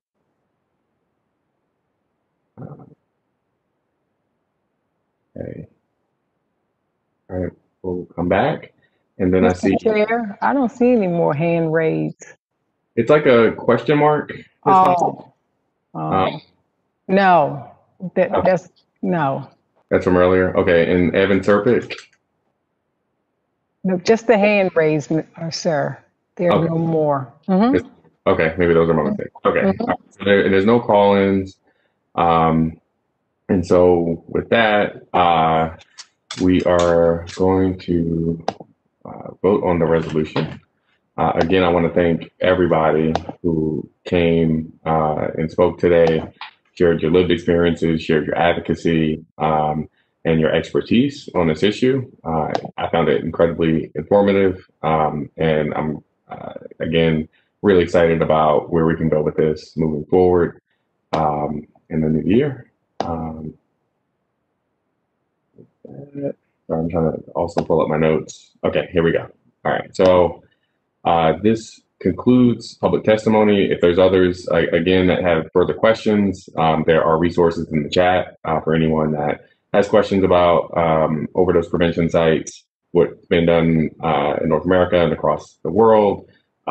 Please visit those resources. And I think in the chat, there's also been some offerings of made of the advocates to reach out to them directly as well to either support the work that they're doing or answer any questions. And so I do want to thank all of them, the Baltimore Harm Reduction Coalition, and all of your partners for pulling this important hearing together, pulling all the experts together, and sharing very important testimony. We have a lot of work to do, but I'm excited and am in support of this.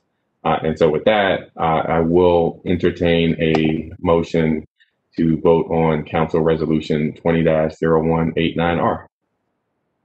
So moved. All right, moved by Henry. Is there a second? know a few of the council members have dropped off. Hold on, give me a second, folks. I'm going to recess for 1 minute. 1 second, be right back. Jump for the vote. Hold on.